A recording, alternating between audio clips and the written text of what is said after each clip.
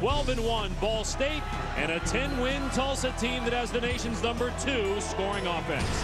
Hi, everybody. Alongside Andre Ware, I'm Dave Pasch. Glad you could be with us. Well, it's been a great bowl season so far, Dre, and the water cooler talk may be even more interesting now with Texas winning last night and, of course, Utah. Yeah, with the performance the Longhorns put on, they're going to toss their names right into that national championship race as they defeated Ohio State last night in grand fashion. But how dare we talk national championship without throwing Utah in the mix, an undefeated football team that had a fabulous season. Ball State was this close to an undefeated season, 12-0 in the regular year, but then fell apart in the conference championship game. Yeah, you know, you talk about Ball State and just a magical season, going 12-1, won their first 12 games, and the last undefeated regular season for Ball State, 1965. And you talk about winning the West Division. They were Western Division champs, the first MAC West title in school history. And then you lose to Buffalo in the MAC championship. They are ready to get into this ball game tonight. Tulsa ready as well. 8-0 start for the Golden Hurricane, and back-to-back losses. Found a way to rebound from that and to get into their conference championship game. And then in similar fashion with Ball State, Tulsa turned it over in their loss to East Carolina 7 times. Well, jumped out 8-0 and then lost the next 2. Just an average margin of victory by almost 30 points going in with those 8 wins. And then they lose to Arkansas, my alma mater, the University of Houston, who put up 70 points on them. Then they go to the Conference USA Championship game. They turn it over a bunch in that football game. Still had a chance at the end. But Tulsa looking to get things turned around right now tonight. Andre, overall, a banner year for both Tulsa and Ball State. They celebrated that last night with a GMAC Bowl Parade in Mardi Gras style in Mobile, the home of Mardi Gras. And one of these teams will be celebrating again tonight. Kickoff is next.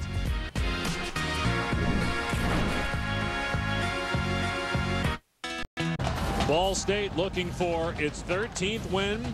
Tulsa trying for a school record 11th win behind senior quarterback David Johnson. And Nate Davis, maybe his final game, talk that he could forego his senior season and head to the National Football League, as Ben Roethlisberger did 5 years ago, winning this game, playing great in that game, and then going off to the National Football League. And Nate Davis is an exciting player, and there's David Johnson, the quarterback for Tulsa, had a game unlike any that he had in the Conference USA Championship game, but he's looking to really kind of turn things around tonight. Tulsa head coach Todd Graham just signed a 10-year extension with the Golden Hurricane, flirted with some other schools. Reports that he talked with Auburn, but said that he wants to stay at Tulsa. Done a great job there so far. You know, does that make it better, like when you sign that contract extension on New Year's Day? I mean, that kind of like, you know, does something, doesn't it? Some kind of karma there. Meanwhile, Stan Parrish, his first game as the head coach at Ball State. He's replacing Brady Hoke, who left for San Diego State. And Parrish, a finalist for the Broyles Award, which goes to the top assistant in college football. Done a great job as the offensive coordinator for Ball State. Tornado watch in effect for about another hour, and 71 degrees and isolated thunderstorms in the forecast. We've had some showers off and on throughout the day, but right now just wind here in Mobile. Hopefully we're going to get lucky and we're going to see 2 exciting offenses. If you like offensive football, this is one to keep your eyes on. 2 quarterbacks that have had exceptional seasons, good runners in Terry and Adams, as well as Michael Lewis. Two guys that can certainly get it done and help their respective offensive units. Tulsa won the toss. It is deferred, so it will kick it away to Ball State.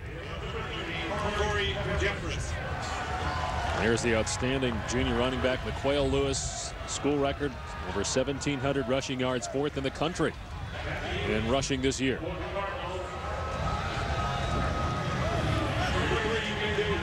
Corey Jeffers will boot it away for Tulsa. Toriel Gibson and B.J. Hill back for Ball State.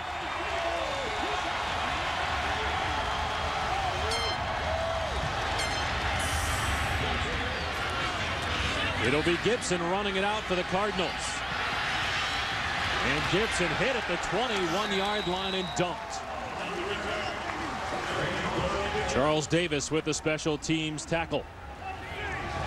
The MAC Offensive Player of the Year, Nate Davis, one of the best quarterbacks in college football this year. Yeah, he's a great competitor, a great leader, and he gets players around him to play above their skill level. A guy that he'll depend on. Briggs Osborne, a receiver, just a freshman who has really stepped up this season, and they're going to need some heat off the edges, and Kenny Meeks is a outside linebacker that should provide plenty of that for Ball State. We'll see how Davis responds after that tough going in the MAC title game. They'll run it on first down to McQuail Lewis, and he gets to the 25, so a gain of about 3. The starting offense at the top of your screen for Ball State, 22nd right now in the BCS standings, got as high as 12th, their best ever. They come out trying to run the football with Lewis, who's not a big guy, 5'6", and you know there are a lot of good 5'6" running backs around the country. And one in Darren Sproles, who McQuail Lewis will kind of remind you of throughout this ball game. Hides behind big offensive linemen, and all of a sudden he's on the second level of the defense. Davis to throw on second down, and has an open man, Lewis Johnson. First down near midfield.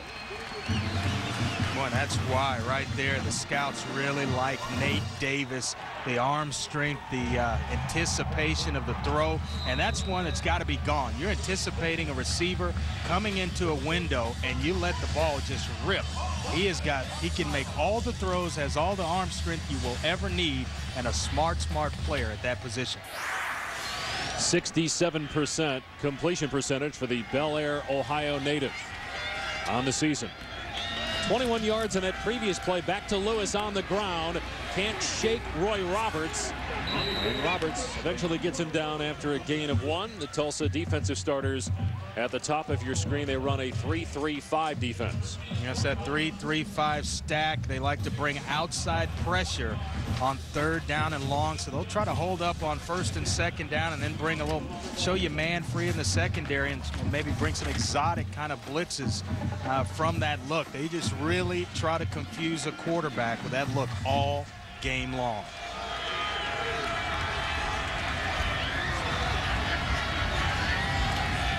Davis on 2nd and 9 with a pump and the deep throw, but way too long for Briggs Osborne, true freshman who had 65 catches on the year but could not get away from the defender. We're talking to Keith Patterson, the defensive coordinator for Tulsa.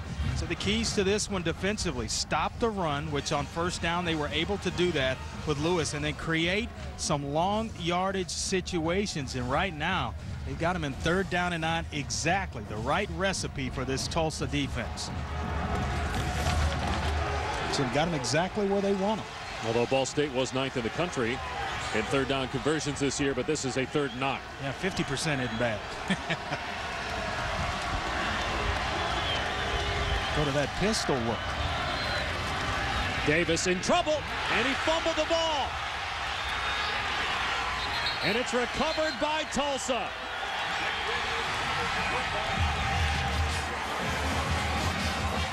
Unfortunately for Davis, picking up where he left off in the MAC championship game with the fumbles. Yeah, I don't know if it's the gloves or what, but you would think that you'd be able to grip it a little bit better.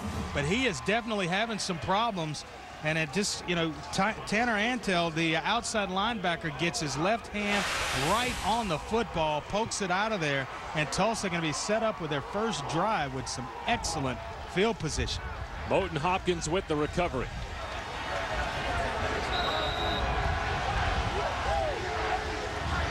So first down for Tulsa at the Ball State 41. They run it to A.J. Whitmore, and he gets about 3 on the first play for the Golden Hurricane.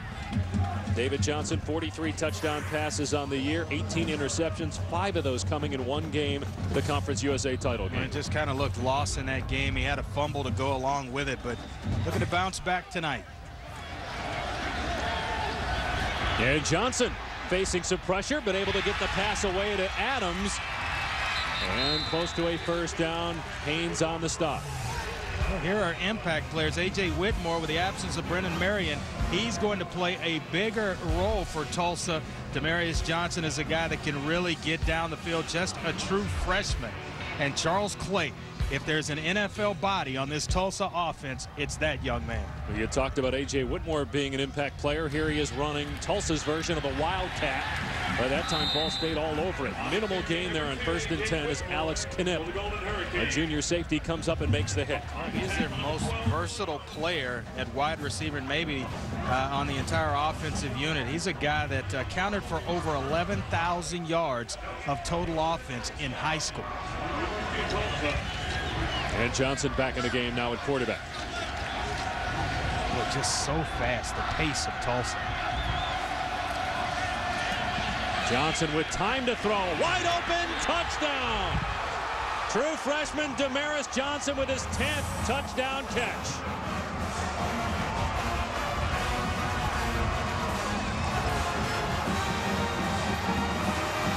Well, when you turn the football over, that's what you want when you come up with a turnover. Look at the anticipation of David Johnson. Ball's in the air just as Damaris Johnson is making his break from one Johnson to another.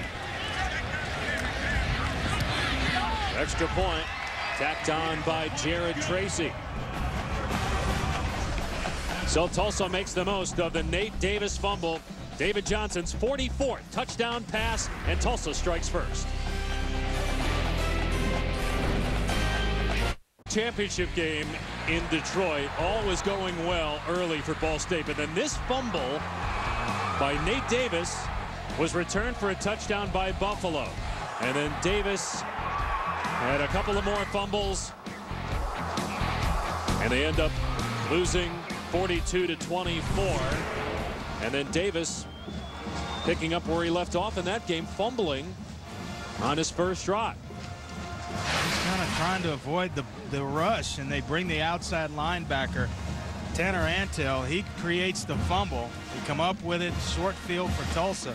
And you talk about shaking the demons from David Johnson. He takes total control and shakes off his bad game in the Conference USA Championship with a nice strike to Damaris Johnson to get Tulsa out in front early in this ball game. Yeah, his first pass was an interception against East Carolina in the Conference USA Championship game. He completes his first 2 passes tonight, the second one going for a touchdown. Well, he just wasn't himself in that game, but certainly looks like the player that played for Tulsa all season long early here. Here's Gibson on the return for Ball State to the 25-yard line. Dropped by Roy Roberts. Let's say good evening now to Reese Davis in the studio. Hello, Dave. Andre on the family of networks right now on ESPN2. They're in a timeout in East Lansing. Michigan State on top of Ohio State, 43-31. Spartans are starting to hit their stride a little bit. And a great Big East game going on ESPNU. UConn has now moved ahead of number 22, West Virginia, 38-36. Stanley Robinson in double figures with 10 for the Huskies. Well, not a good 2-day run for Ohio State, is it? No. A loss last night to Texas, and then losing tonight to Michigan State. And by the way, what game in the Big East is not a good game this year in college basketball? Here's Lewis on the carry, picks up a couple. Tanner Antel, who forced that fumble on the previous possession, comes up with a stop. Well, talking to Stan Parrish, he said their keys: don't turn the football over and be balanced. Well, they've kind of accomplished one of those things. The balance part, it seems to be there. They're trying to run Michael Lewis a little bit, as well as mix some passes in with Nate Davis. But the big turnover that led to the Tulsa touchdown pass, that's one that they have yet to accomplish. So got to get a handle on those turnovers.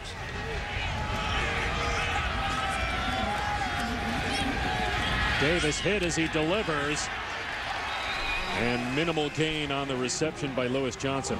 Well, we're talking earlier about basketball. Tomorrow night we've got a college basketball NBA doubleheader. First at 7 Eastern, Stephen Curry and Davidson taking on number 2 Duke, followed by Denver and Miami. And the interesting thing about these games, in the Heat Nuggets game, even though Carmelo Anthony won't be playing, Dick Vitale will be calling that game. And meanwhile, Tarico Van Gundy and MJ Mark Jackson will be at Duke.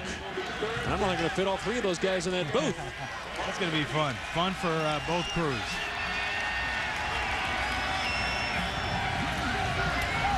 Here's Davis on 3rd down, able to find his check down Lewis, and it's a first down for Ball State. Lewis to the 42, pushed out by Roberts. Deep zone drops by Tulsa there, which allowed for Michael Lewis to slip out of the backfield, just kind of hang out along the sideline. And as Nate Davis goes through his progression, he finds his playmaker A smaller guy at 5'6", 184 pounds, but he doesn't play small, Dave. You know, sometimes those are the guys that are the toughest to bring down. They're the hardest to find if you're a defensive player. On first down, Davis with a ton of time. Again throwing underneath, and Orsbon picks up 9. Well, Orsbon's a guy that has really stepped up in the absence of Dante Love, a receiver that went out to a spinal injury early in September. And it's been Orsbon who's really responded well. A true freshman. He had 13 of his 65 receptions, 141 yards to go along with it in the MAC championship game. So had a big game, but just couldn't stop turning the football over. Second down and short for Ball State. Cardinals trying to win their first ever bowl game. This is their 5th all-time appearance in the postseason. Lewis to the outside, has the first down, and then scoots out of play at the 43-yard line. Well, this was the scene pregame with Nate Davis and Dante Love. Just kind of playing a little toss, and it's kind of good to see Dante Love moving around, getting around well, and responding after that injury. And even though he's been told by doctors that his football career is over after he was nearly paralyzed with that cervical spine fracture, that game he talked about against Indiana, he says he would still like to come back and play some form of athletics. Said he might even want to try baseball. Just a phenomenal athlete. Davis with a ton of time. And overthrows Ladarius Grant, the intended receiver. Good coverage by Roy Roberts downfield for Tulsa. Well, you have talked about Roy Roberts a couple of times in this game early, and he's, you know, a guy that's really fought through some injuries this year, finally healthy, and was healthy for the Conference USA championship game. He's their best cover guy. Strong, physical player, and they're at strong safety and will flat out hit you when you come across the middle. Already got 4 tackles in this game.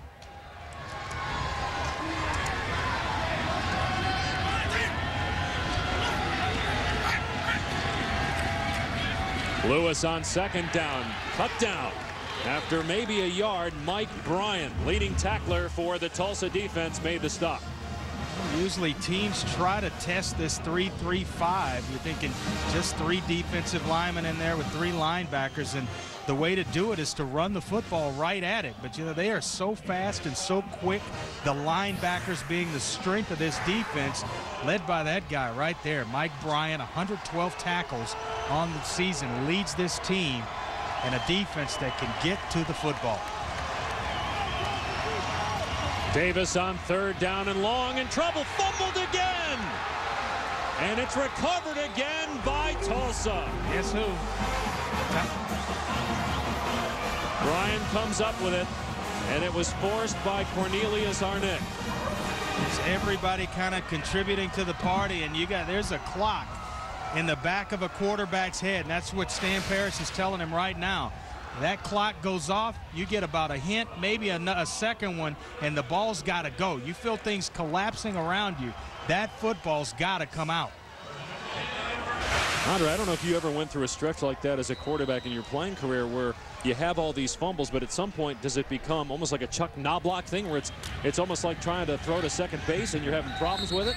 As Terrion Adamson gets maybe 2 yards on that first down carry. Dave, I don't recall having that happen. 4 fumbles in the last 2 games, and I wouldn't know how to shake it, really, if it did start to happen, other than just the football out. I mean, you get back, you get set, read things, and the ball's got to come out. The longer you hold it, bad things can happen. Well, it says 4 fumbles. It's really 6 as Johnson gets sacked there because there were 2 botched snaps, although you certainly could blame Davis's center, Dan Gerberry, on those botched snaps in the MAC title game. You could maybe attribute it to holding the football a little low, where guys are coming in around your waist and your knees and just kind of swatting at the football as they're lunging for the quarterback, and you know, maybe carrying the football a little bit low. Is kind of attributing to Nate Davis in the fumbles. Johnson sacked again. Dropped by Robert Edens, so the Cardinal defense comes up big after the turnover. The sophomore from Crockett High School in Detroit, Michigan. responding for the defense and getting them out of a bind. That turnover just kind of goes by the wayside. The defense stepping up for Ball State, and Nate Davis going to give him another shot here. Now you just got to shake it off. If you're Nate, you had the conversation with Stan Parrish, the coach. Just go out and play football. Michael Such booting it away to B.J. Hill. Hill with a nice move at the 20-yard line. Another move at the 30. And out to the 38. And Roy Roberts made the tackle, but a great return. So we'll see how Nate Davis responds on this next drive after 2 fumbles. One of them cost him. The last one didn't. Mobile, Alabama is the home to the oldest organized carnival celebrations dating back to 1703. This is the Mobile Carnival Museum, birthplace of Mardi Gras, first carnival celebration in 1711. Place to actually go shop for Mardi Gras items, huh? Get your costumes. Did you get yours there last night? Uh-huh. Ball State keeps it on the ground and doesn't put it on the ground, although 2 fumbles for Ball State so far. Corey Sykes on the carry. This is a pregame warm-up with Nate Davis. He was out about an hour and a half, just kind of throwing, getting the feel of the football, and you see the gloves there that he wears. Doesn't really even grip the laces, just kind of grabs the football. And here are the fumbles early in the football game for Nate Davis, feeling the pressure. Ball comes out. Second possession. He's back again. Ball looks to be high. He drops it down, and that allows for a defender to kind of get his hand on it. But how always has it been just a hand on the football guy? Never really believed in the gloves. I know some guys think it actually helps with grip. Davis here completes it to Orsbon, and he's pushed out of bounds by John Destin. You know, the other thing, Andre, is because you talked about the fact that he grips the other side of the ball, that some now say he's gone away from that glove on the right hand, and you see it right there. It's minus the glove on the throwing hand.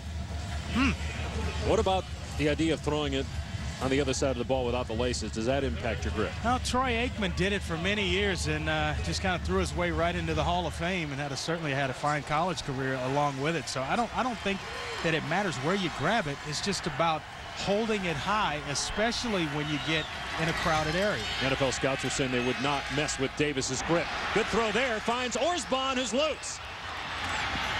Inside the 25-yard line before Roy Roberts catches up to him at the 22. Well, nothing wrong with gripping the football right there. I think it's just carry it high, step up, and get it out in rhythm. And watch the rhythm of Nate Davis here. The drop back, steps up in the pocket, bang! Ball comes out on time and allows for the playmakers. And you see the delivery right there. That ball is tight. It doesn't matter that if he has the laces or not. You can throw it, Dave. You can throw it. 33-yard pass play. Third catch for Orsbon. McQuail Lewis trying to get outside, and again Roy Roberts is there. The guy's got 7 tackles already in this game for Tulsa. Yeah, he is quick, hides behind that big offensive line, and then all of a sudden you find him on the second level of the defense, and he brings a little punch with him as well. You see him there. He's not a small, little bitty guy. He's built kind of compact. So he's already into your shoulder pads. You better get low when you're talking about tackling him. Well, you play with a little guy with the Detroit Lions, who seem to be okay running the football in the NFL. Barry Sanders. He's a little taller than McQuail Lewis, though.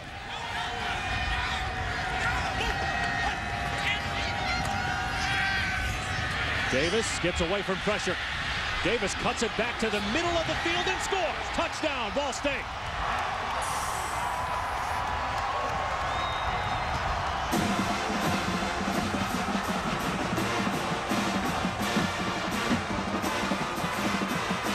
With that right there, that shows you the competitiveness and the leadership of Nate Davis. Nothing there, just going to pull it down, and this is what the scouts like about him. He's a smart runner. Nothing's available. You pull it down and make plays with your legs, put your team into the end zone, and hopefully tie this baby up.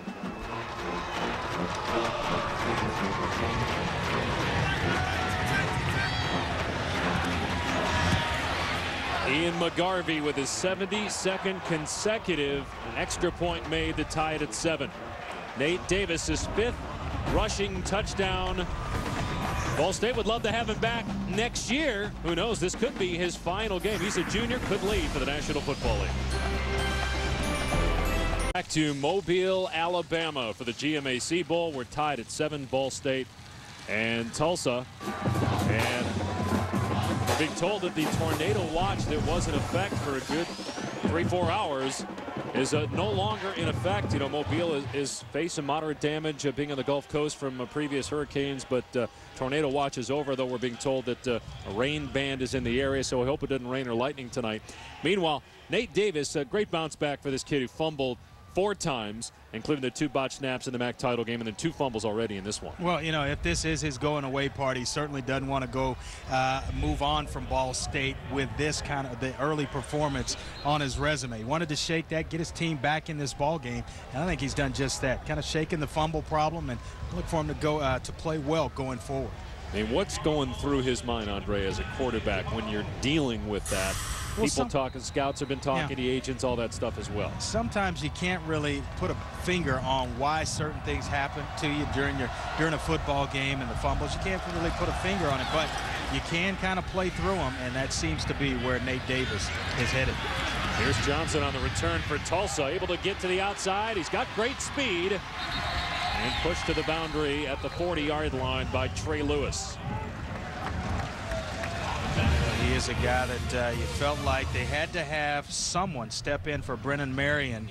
Their top receiver averaged just under 26 yards of reception with 8 touchdowns this year, out on the final play of the Conference USA Championship game with a knee injury, an ACL. We had surgery a few weeks ago on that, but someone offensively had to step up for that young man, and so far it's Damaris Johnson. Yeah, 2 of the 3 players on offense that were first-team Conference USA are out for this game. Here's a reverse to A.J. Whitmore, and nice ankle tackle at the line of scrimmage by B.J. Hill. So maybe a yard on that reverse for Whitmore, but Marion is out. First-team Conference USA guard Justin Morrissey is out, which makes Gus Malzahn's job a little bit more difficult. Couple that with the fact that he's the Auburn offensive coordinator and he's splitting duties right now, and probably tough to game plan. And we got 2 of the 3 first-team all-conference players for Tulsa out of this ball game. Still a highly explosive offense.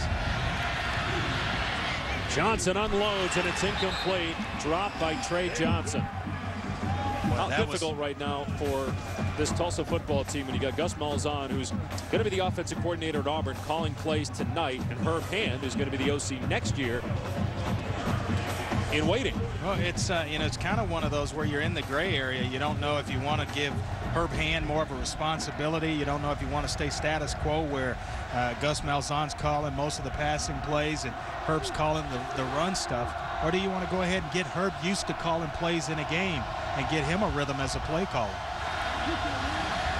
Setting up the screen on 3rd down to Adams. He has blockers out in front, and he's got the first down to the 45-yard line. Well, Tulsa's not the only team, Andre, that is going this route. Dan Mullen, the offensive coordinator at Florida, will call plays in the BCS championship game, even though he's going to be the head coach at Mississippi State. Do you like the route that Tulsa and Florida are going? No, I'll tell you what, I didn't like it last year when Mike Sherman took the job, was an assistant with the Texans, and was splitting time at Texas A&M and coordinated duties with the Texans. Dave Johnson fooled everybody all the way to the 15-yard line. He fooled me because I thought Terrion Adams had the football, and it was a nice play fake. I think the entire defense of Ball State went with the fake to Terrion Adams. You know, on 1st down, they like to run the football. This is a team that averages over 254 yards on the ball, on the ground. And then right there, it's going to go right into the hedges there, David Johnson. They go Wildcat, and they hand it off to Johnson, and he gets slowed up there by Trey Bice on that reverse, so gain of a couple yards. But to go back to your question about guys splitting, you know, I'm under the impression or the influence that if you take a job, you go ahead and you go do it, because it's just almost impossible to do both. And you've got to recruit, and the thing about it is getting behind and recruiting, especially if you're going to be a head coach somewhere, that could cost you the first year, maybe even 2-3 years down the line when you get behind there. Johnson overthrows his intended receiver, Trey Johnson, in the end zone. They'll bring up third down. Right now, Ball State tied with Tulsa, but the Golden Hurricane driving as Ball State seeks its first ever bowl victory. Ahead, Andre will wear it out. What to do with Utah in an undefeated season for the Utes. And later, we'll talk announcer swap for the college basketball NBA doubleheader tomorrow. It's a new reality show. Forget wife swap, you got announcer swap. That pass tipped at the line on third down by Brandon Crawford. So it'll bring up 4th and 8. And, you know, Todd Graham, he's not afraid to go for it here. He was backed up on his 28-yard line in one game and went for it on a 4th and 1. But it looks like here he's going to elect to take the points and try to reestablish the lead in this ball game. You know, speaking of announcer swap, Andre, I think I'd like to have you maybe call horse racing or tennis or something. You do an announcer swap that way? No. I enjoy horse racing, but I'm not going to call any races. Here's Tracy from 31. And it's 10-7 Tulsa. Late in the first of the GMAC Bowl. Many things make the University of Tulsa the private university for forward-thinking students. An academically challenging curriculum, innovative multidisciplinary programs, faculty and students committed to learning, Division 1A athletics, and a beautiful residential campus. Experience for yourself. Tulsa leading by 3 over Ball State. You know, we were talking before the break about the fact that Gus Malzahn is splitting duties right now as the offensive coordinator here and at Auburn, and he's going to leave obviously after this bowl game. Meanwhile, you got Stan Parrish, the head coach at Ball State, replacing Brady Hoke, who was the head coach this year but left for San Diego State. So Ball State, the antithesis of Tulsa, although Parrish told us that many of the coaches on this staff will join Hoke in San Diego after this game. Yeah, he wouldn't really give us a which coaches were gonna join Coach Hoke at San Diego State, but you know, that's one where you go ahead and you get a jump start on a job in recruiting, and I think that was the right decision. Here's Gibson for Ball State. And Gibson out to the 30-yard line. Now you got to match points with points if you're Nate Davis and this Ball State offense, and they certainly can put points on the board. Average 36 points a game this year. Kind of a quick strike offense themselves. One of 4 undefeated regular seasons. Ball State, Utah, Alabama, and Boise State. And 2 of the previous 3 lost. Obviously, Alabama losing to Utah and Boise State falling to TCU. Well, they don't turn it over or fumble it, and they still might be undefeated.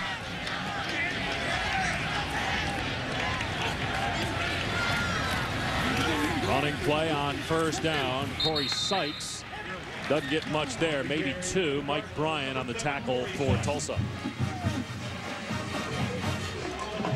Stan Parrish, they're now head coach, offensive coordinator, went down, visited with Gus Malzahn about a day and a half, and just kind of wanted to seek some new ways to use their star receiver Dante Love, and now it's Briggs Osborne, I'm sorry, the slot receiver who's kind of stepped into that role, but wanted to figure out new ways, some new wrinkles in this Ball State offense. So now it's kind of ironic these 2 teams wind up facing each other here in a bowl game. Davis on the rollout, shows off his arm there. That pass was right there, but unable to hang on to it was Darius Hill, normally sure-handed tight end.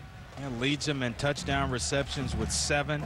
Not a good at-the-line blocking type tight end. Maybe one to add a little more weight this offseason. I mean, after the season's over. But was first-team All-MAC and certainly knows how to catch the football.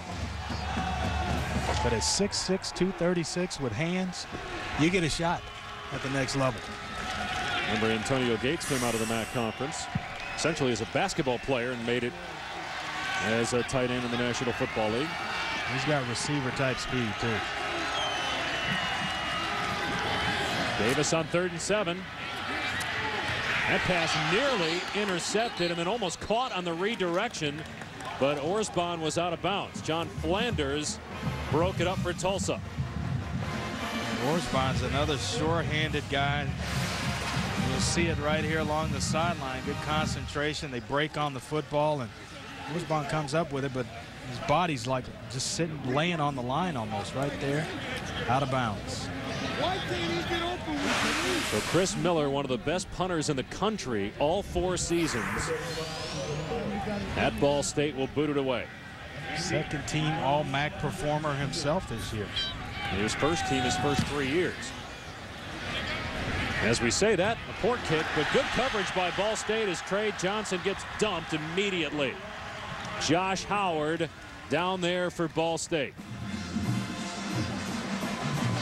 Well, it's been a great bowl season so far. USC dominating the Rose Bowl presented by City. We talked about Utah and what also Frank Beamer's done at Virginia Tech. How about Rutgers after that 1-5 start? Donald Brown running wild for UConn. Impressed with those two, Utah as well as Virginia Tech. Looking at Utah, nobody gave them a shot. They go in against the Alabama team that was ranked #1 a good portion of the season, and they come away with a victory. And then Virginia Tech with a lot of graduates on the defensive side of the football, and Frank Beamer turning in a nice season. Adams gets a handful spun down by Andrew Putoff. Look at some other headlines. Ed Ogeron's recruits playing great for Houston Nutt. Ole Miss beating Texas Tech. Only 1 win for the Big Ten. That was Iowa in the Outback Bowl as Johnson slides to the 49-yard line. Got the first down. And 6-6 teams going 6-3 in the bowl games, and the Pac-10 undefeated in the postseason. Yeah, I think that's the surprise right there. You talk about the Pac-10 being down, but they took care of business this bowl season. So undefeated, the Pac-10 in bowls this year. Here's Whitmore running the Wildcat, pitches to Johnson. This time it works. Last time Johnson didn't get any yards. This time he picks up 11 and a first down. You just kind of watch this. So you kind of get it set up. You're going to wall it off in the back here. So you're going to get a block here, the motion here, and the receiver coming back around. And Johnson with a nice little toss. You just want to give him something, and you see Jody Wiley, the center there, kind of wall things off, which allows for Damaris Johnson to turn the corner for a big play. A lot of ball handling on that play. And Johnson going deep, man down there, but the pass overthrown. Slick Shelley blew by the defender, but Johnson overshot him. Well, just a little bit too far for a guy that can really track him down. 6'4", 200 pounds, and a guy that transferred in from Tennessee, Slick Shelley, and he is wide open. This is one that you get a couple of those a game, and you need to hit them when they present themselves. Well, maybe the win, yeah.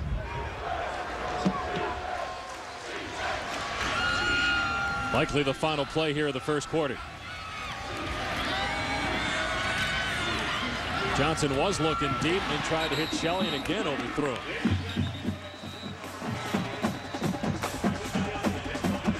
And that ends the first quarter here at the GMAC Bowl. Tulsa leading Ball State by 3.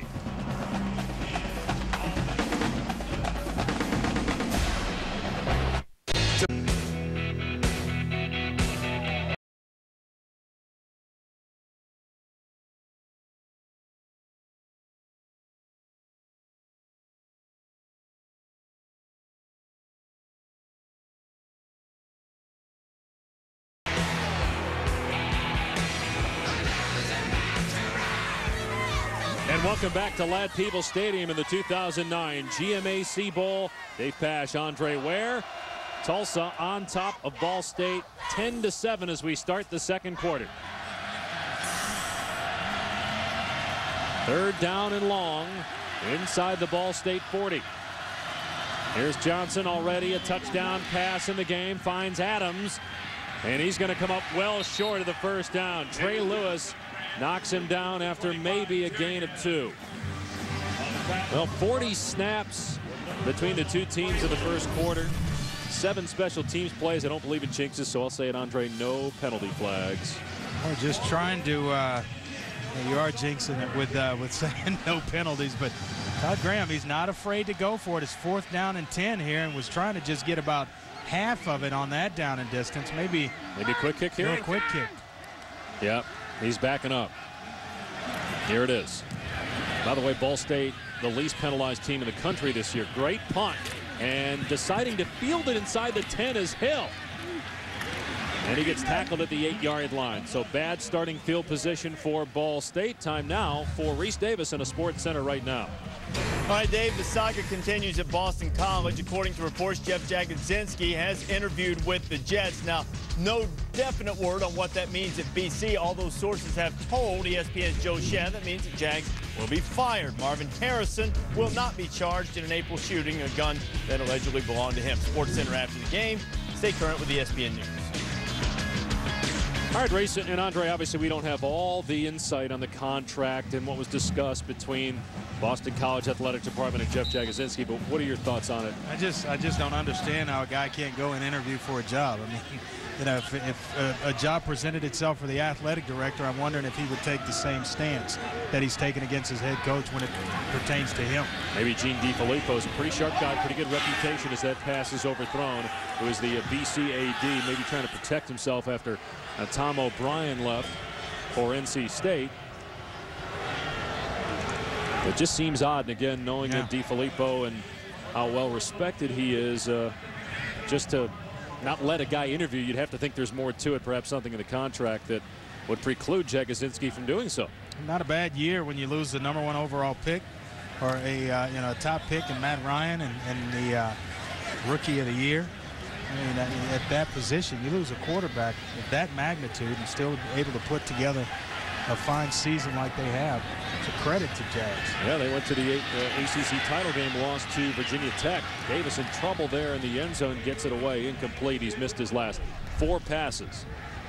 And they're able to get some pressure. This is where Tulsa, this point on the field is when they like to bring a little bit of pressure. They get it with just the front 3 guys here. Wilson, Garrison, right in, kind of getting in the face of Nate Davis, but they'll bring some here on 3rd down. This is where they really like to come after you, especially right inside your own 10-yard line.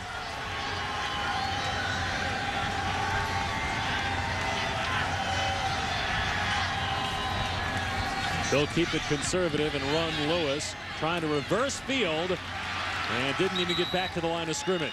Tackled by Tanner Antle. So 4th down, Ball State will have to kick. Tulsa going to get some pretty good field position here. Trey Johnson, their punt returner. Just any type of positive yardage, they're going to be set up pretty good. Starting to sprinkle here in Mobile, and the wind picking up. Again, we had a tornado watch for a few hours earlier tonight. Ended about 20 minutes ago. Miller can just unload, and does. A booming kick. Also had the wind at his back.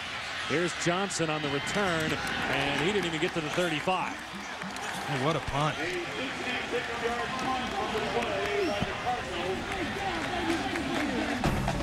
63-yard punt by Chris Miller, a career long. Also had the help of the wind at his back. Tulsa leads Ball State 10-7.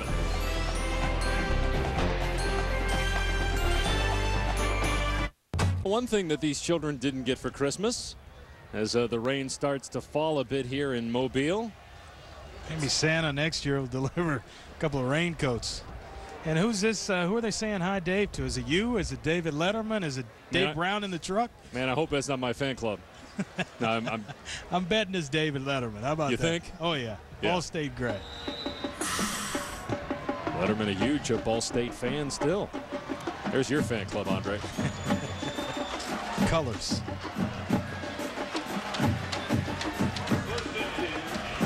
Maybe they're talking to Dave Johnson, the quarterback here for Tulsa. 4 of 6, but has been unable to complete one as of late.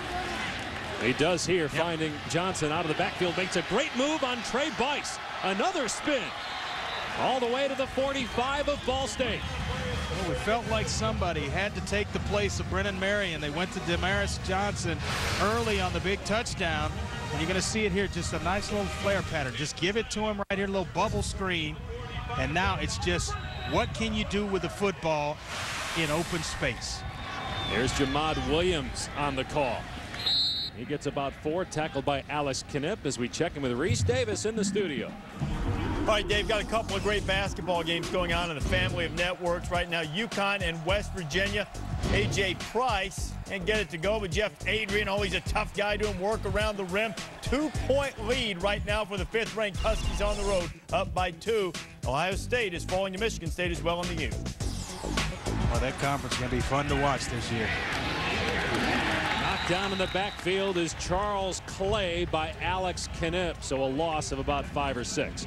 Speaking of hoops, at 7 Eastern tomorrow, Stephen Curry and Davidson take on Duke, with Mike Tirico, Jeff Van Gundy, and Mark Jackson calling that game. Then at 9 Eastern, Miami and Denver. It'll be Dan Schulman and Dick Vitale calling that game. But no Carmelo Anthony, out 3 to 4 weeks with that hand injury. Imagine Dickie V at the Pepsi Center.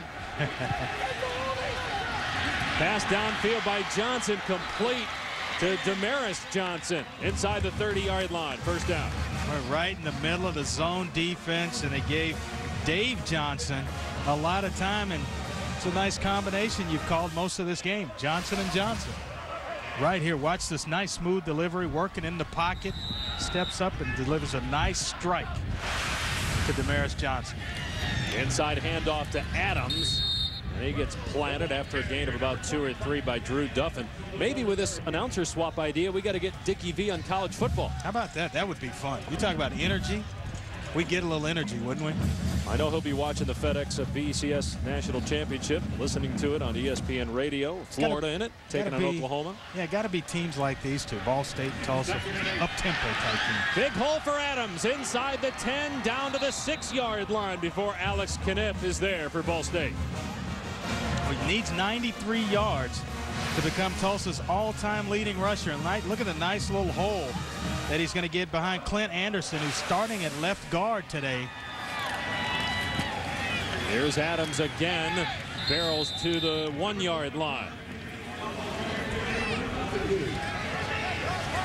Tulsa's number 2 in the country in scoring and in total offense, and looking for 6 more points here, 2nd and goal. Going right into a heavy wind, but it doesn't seem to be bothering the Hurricane offense. Adams walks in, touchdown Tulsa.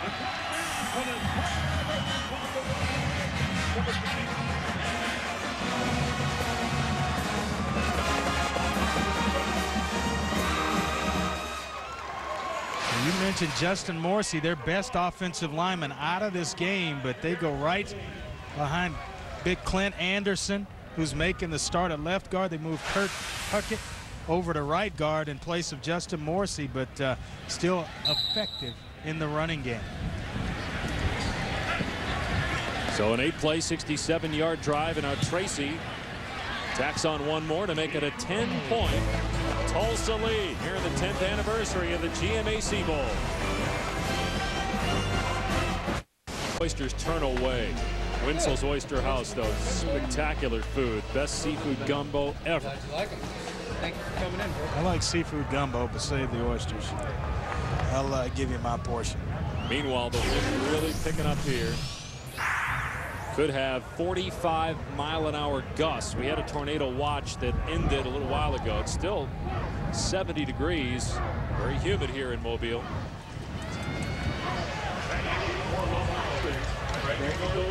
Hair's being blown around in this one.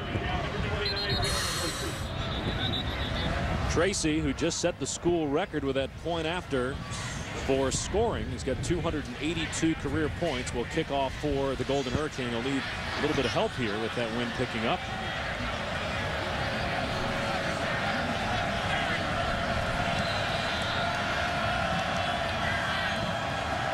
Coriel Gibson back to receive, and he's standing at his 15-yard line because this kick is into the wind. And it'll be kept on the ground and still gets back to Gibson at the 15-yard line. Across the 30. And Tracy in on the tackle. Out near the 40-yard line. Let's take a look at today's Aflac trivia question. See what we got for you, Mr. Ware, today. Which state has the most bowl game winners this season? Oh, I know this one. Easy one. It is. Oh, yeah. Do you know the number for this state? What's the number? It's 4. It's an easy one for me. Well, what do you think? I can give you a hint. You want a hint or you want the answer? I'll wait to give the answer later. I know it's 4. I know it's not Florida, although Florida, if the Gators win the FedEx BCS National Championship against Oklahoma, will tie this state with 4. As Davis throws downfield to Darius Hill. First down to the Tulsa 40-yard line. It's a big tight end target. Just kind of dragging across and a couple of post routes. He's the shallower of the two. You're going to see him right here, and then post route coming from the outside to occupy the safety. Now it's just who does the safety jump? He stays deep, so it gives Nate Davis an opportunity to go to Darius Hill. 22-yard pass play. Davis really has calmed down since those 2 fumbles early. Again, a strike to Hill, and another Ball State first down to the 25 before Mike Bryan makes the tackle. Check out the play a couple of moments ago, and sometimes it takes a big guy a little time to get up to top speed, but there you see him once he catches it, sure hands. I mentioned earlier he leads them in touchdown receptions coming into this game with 7. Davis going to him again, this time overthrew him. Charles Davis was closing for Tulsa. Well, Nate Davis was recruited by Coach Parrish. And when they recruited him, they hoped that he would turn into a program changer. Became the starting quarterback his 5th game of his freshman year, and I think he changed Ball State's program a little bit. Davis gets away from trouble and then throws it at the last second. It's picked off by Jake Destin. Davis was close to being over the line of scrimmage and should not have thrown that pass. Destin with the INT. Yeah, kind of threw it behind his intended receiver, and sometimes you just want, as a quarterback, once it comes off your hand, you're hoping the receiver just misses it, because if it gets tipped in the middle of the field, right here trying to go to Orsbon, it gets tipped in the air and picked off. Now John Destin, now Tulsa with its 2nd, actually 3rd turnover of the first half. All by Davis, 2 fumbles and the interception. He had an interception and 2 fumbles along with 2 botched snaps with the center Dan Gerberry in that MAC title game loss to Buffalo. I think it might be just a case of a good player trying to do a little bit too much and just got to settle in and play his game, what he did to win 12 games this season. Here's Williams on first down, getting about 3 as the quarterback for Tulsa, David Johnson, has avoided the turnover so far in this game after 7 turnovers by the Golden Hurricane, including 5 interceptions thrown by Johnson, and the loss to East Carolina in the Conference USA Championship. 2nd and 6. Here's Johnson again, fooling the defense and sliding for what appears to be a first down. Well, with Nate Davis, you just hope that it's not a situation where you start hearing that draft status and highs, late 1st round, early 2nd round, and then all of a sudden that gets between the ears a little bit, and you start trying to impress and improve your draft stock. And as a result, you start pressing on the field, and you start trying to do just a little bit too much.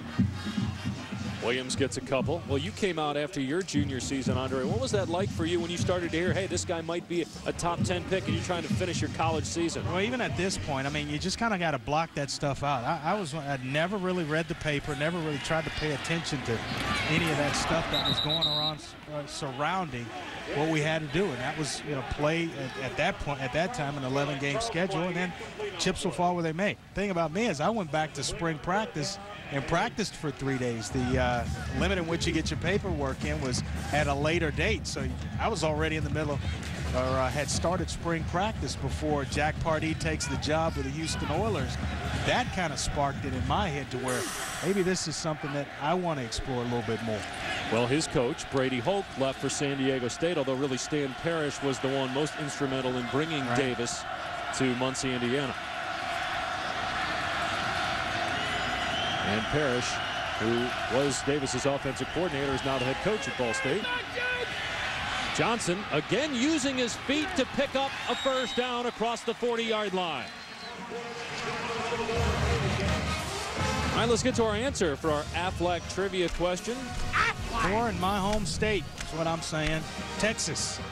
I can give them, rattle them off. There they are. TCU, Rice, my alma mater, University of Houston, and last night's winner, the Texas Longhorns. There's a running play. It gets maybe a yard. Terrian Adams tripped up at the point of attack by Putoff. Well, we mentioned that Florida with a win will make it 4 for that state. You got Florida State. You got Florida Atlantic.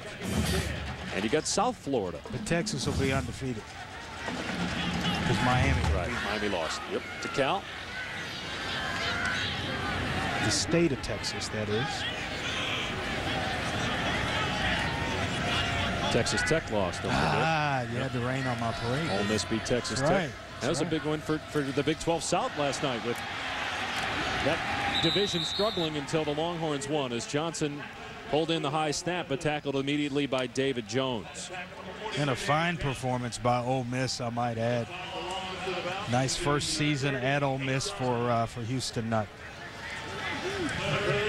Remember, Ole Miss, the only team to beat Florida this year. They had some big wins. I mean, you beat Texas Tech in a bowl game, you beat Florida on the road, and then you go and won at LSU. Some big wins for the Ole Miss program. Of course, Ed Orgeron did a great job recruiting there. Now he's off to Tennessee with Lane and Monty Kiffin. He'll do a great job recruiting at Tennessee. Johnson on 3rd down and 15. Thrown at the feet of Terrian Adams. And Tulsa will have to punt. Some of the easiest throws are the hardest ones to complete. Nice little easy screen pass to Terrian Adams. And you just want to flip it to him. Get the football in his hands, allow him to make a play for you. And that one's when you just grip it a little bit too tight. As a quarterback, we've all been there. Michael Such has to punt into that wind that's about 40 miles an hour, and he gets it blocked. And it's picked up at the 25-yard line. It'll be Ball State ball inside the 25. Jeremy Hill recovered it after the block. What I liked about the recovery by Jeremy Hill is he made sure he had the football. Wasn't trying to run with it a little too early where you miss, and then all of a sudden Tulsa's able to recover it, but he concentrates right here. Make sure you get the football. Now, secure it and advance it. Like the recovery there, and you see the reaction by Stan Parrish, the head coach of Ball State now. Robert Edens with the block for Ball State. He also has a sack in this game. Nate Davis under center here for first down. Play action, Davis setting up. Open man, but he overthrew Lewis Johnson, incomplete.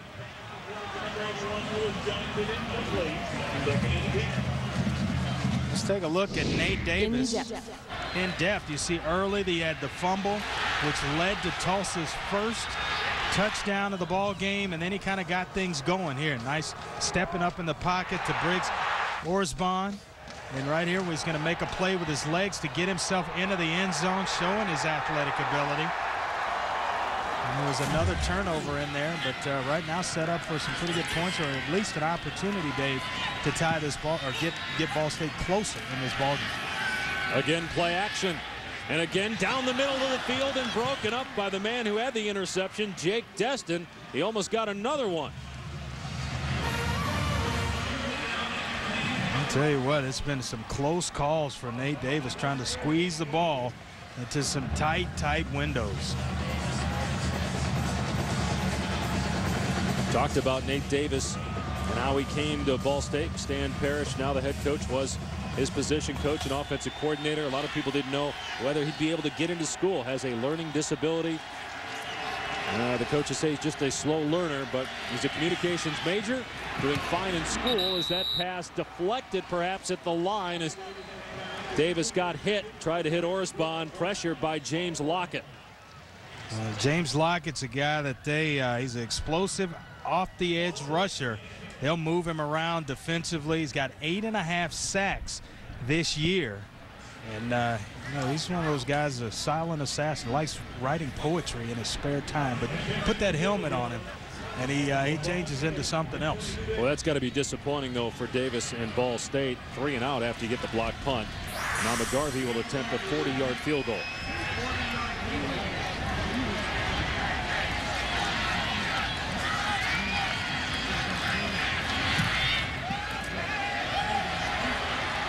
And McGarvey puts it through. So the Cardinals do get points after the block punt and pull it in 7 of Tulsa. When we come back, we'll wear it out on the Runnin' Utes.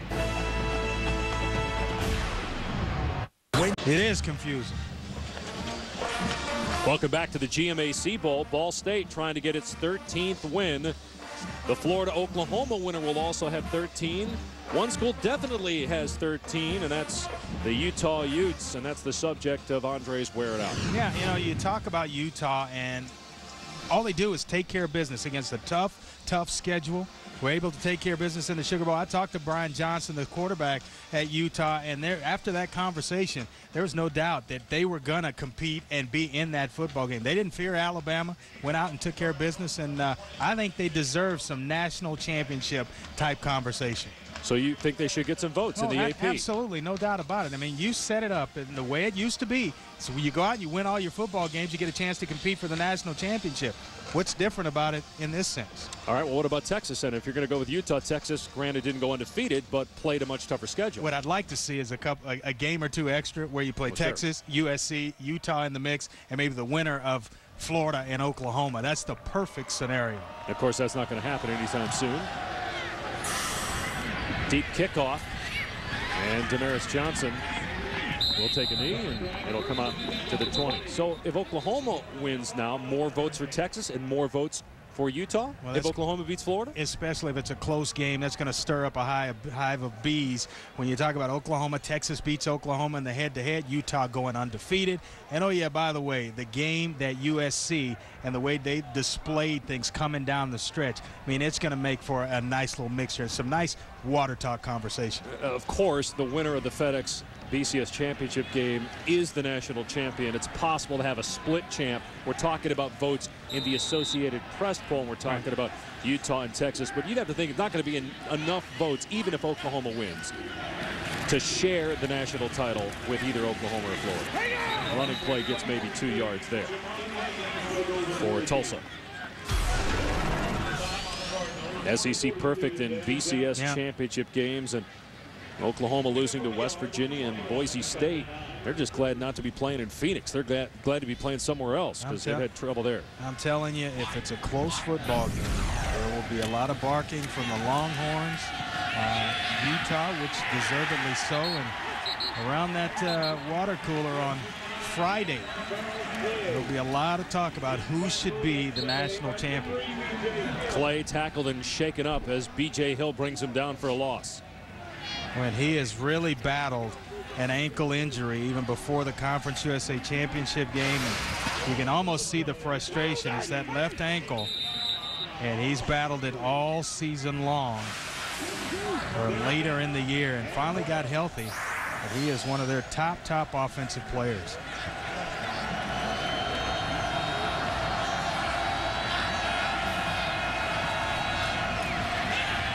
Johnson able to hang in there, and now with everybody covered, takes off, trying to outrun David Jones. David Johnson close to the first down at the 30-yard line. Well, we're seeing a part of his game that he didn't really display all much this season. But he's taken off, and when you don't see it on film, you really don't prepare for it much because you think that David Johnson's just not a runner. And watch him as he gets to the edge and outruns Mr. Jones here, the middle linebacker for Ball State. So some mobility here in Mobile out of the quarterback David Johnson, 56 rushing yards. Now handed off to Terrian Adams. No gain on the play. Well, this is a team, when you think of all the points that Tulsa scores, you're thinking, well, they must just throw it around the park all the time. Well, they're pretty balanced. They rush for about 254 yards a game, and that's where they like to start. Oh, yeah, by the way, they'll throw it for over 300 yards a game. Johnson steps up, makes a great throw to Damaris Johnson, another Tulsa first down. Wednesday night, ESPN delivers a special evening of hoops with college basketball and NBA games back-to-back. First, it's Davidson and Duke at 7 Eastern with Tarico Van Gundy and Mark Jackson on the call. Then at 9 Eastern, your NBA destination takes you to Denver as Dick Vitale calls the Heat Nuggets game at 9 Eastern time. No Carmelo Anthony in that game as Terrian Adams is loose and might go inside the 15. Adams will score. Touchdown, Tulsa.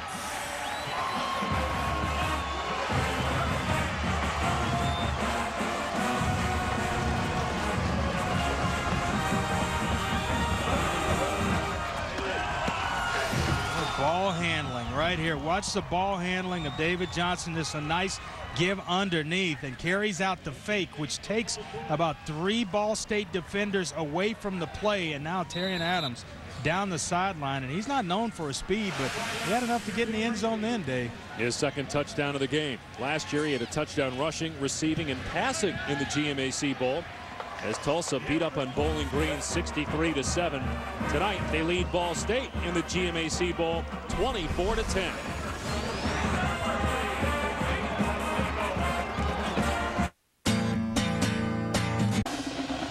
Looking at the Barton Academy, built in 1835, the first public school in Alabama, 28 years before the public school system in the state was established. 24-10 Tulsa leads here in Mobile, GMAC Bowl. Windy, about 40-mile-an-hour winds here. And this city has held up. Moderate damage has suffered during Katrina, Hurricane Ivan. Had extensive flooding downtown after Katrina. Mobile considered the wettest city in the contiguous 48 states. They average about 67 inches of rain per year. I left you speechless. Yeah, you did. I mean, that's Google's pretty good to you, isn't it? Got that right. Our crack research department called Google. Ryan Hartke, one of the up men, takes it across the 40-yard line to about the 43. Now, Ball State got to get yourself a nice drive going into halftime. Try to cut into this margin that Tulsa's put up, and Nate Davis has got to get this offense going. He came in, and they've had a couple of has started to sputter a little bit offensively. Good starting field position here for this drive. Ball State in search of its first ever bowl win. As we mentioned, there's going to be at least 2 13-win teams, Utah and then the Oklahoma-Florida winner, and Ball State can join them with a win in this game. But down 2 scores here. But a first down and more for Grant. Inside the 40 and knocked out of bounds at the 37 as we go to Reese Davis with a Sports Center right now. All right, Dave, over on ESPN right now, you got Texas and Arkansas playing basketball. The Hogs have already beaten Oklahoma and Fayetteville earlier this season, though the SEC's down. If they can pull off this double by getting the 7th-ranked Longhorns, it would be quite a feather in the cap of John Pelfrey, Michael Washington, and the guys. Right now, Arkansas have 14-10, 12 and change to go in the first half. All right, Reese, we look forward to talking, hearing from you in about 4 minutes and change as McQuail Lewis takes it outside and does well to get positive yardage before Charles Davis makes the tackle. Well, he's a small little, you can't really say powerful with a guy 5'6", 184 pounds, but built low to the ground, and you try to tackle him high around the shoulder pads, and he just kind of slips away from you and breaking tackles in order to pick up some positive yards. Kind of looks like Rod Gilmore next to Brock Hewitt in the studio. Sorry, boys. Oh, boy. We'll hear from them as well. They're standing by with Reese Davis, talking about this game and also the FedEx BCS National Championship game, which you can hear on ESPN Radio Thursday, Florida and Oklahoma. Davis taking off, can't shake Mike Bryan.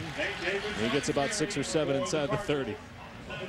Well, it shows you again his playmaking ability. It was actually a design screen to McQuail Lewis, and he pulls it down. Nothing there. He couldn't get the screen away, so all of a sudden he pulls it down, makes a play with his legs, and he came in averaging just under 5 yards a carry, so he's not afraid to pull it down and make plays.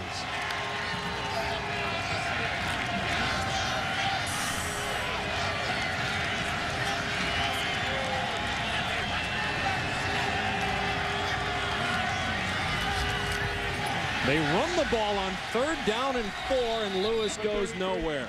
Wilson Garrison made the stop, loss of 1. How about that call there by Stan Parrish? Well, could be thinking 4-down territory here.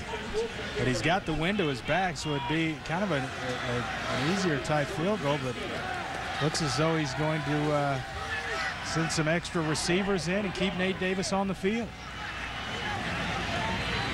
It would be about a 44-yard field goal with the wind at your back. Ball State going on 4th and 5, and now a timeout called by Tulsa. So that'll leave the Golden Hurricane with 2. They lead at 24-10, 4th and 5 when we come back. Miami as Florida and Oklahoma get set to battle for the national championship. Jeff Jagodzinski's saga at Boston College. We'll have the latest on that. Also show you highlights of the UConn-West Virginia basketball game. It was a barn burner in Morgantown. Dave Pash, Brock Hewitt wants to know what's up with that goatee you're rocking tonight. You got to keep up with Andre. You got to try something different, Brock. I lost mine a year ago. Here's Davis taking off on 4th down and 5, and he got the 1st down. And he's still going, breaking a tackle. Oh, look at him spin into the end zone for a touchdown. Well, now they're saying that he stepped out at the 8-yard line. One official said touchdown. Another said that he was out at the 8. What a play by Nate Davis. I mean, right along the sideline, and you talk about competing at the highest level. Nobody really opened downfield. He's getting under tremendous pressure by Moden Hopkins, and then he escapes outside, makes one guy miss, runs over another one. Ooh, I don't think he stepped out. I'm not seeing where he's out of bounds. Not yet. Oh, wait a minute. Just right there. Official was right. That's actually a good call. What a run, though. Every play is reviewed, but we'll see if there's further review needed after that. Apparently not. Lewis inside the 5 to the 4-yard line. Tanner Annell sticking his face in there first for Tulsa. We're right along the sideline. Right there. You see his foot right on the line. Yeah, Johnny Crawford, the head linesman, all over it. Yeah, as he's getting ready to make a nice little stop right there. Right there. You see the foot. Still, style points. It wasn't exactly Crabtree-esque because he couldn't stay in bounds. Here's Lewis, who gets planted by Tanner Annell and Roy Roberts. Wow. Roberts just smoked him. He's had a day. 9 first-half tackles. He's a guy that can line up at corner and safety, and he unloads on Mr. Lewis. Watch him here, blitzing off the edge, and he's kind of got caught making a move and made him pay for it. Now it's 3rd and goal.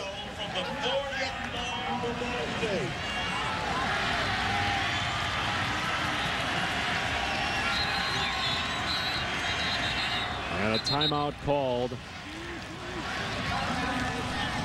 by Tulsa. One remaining for the Golden Hurricane.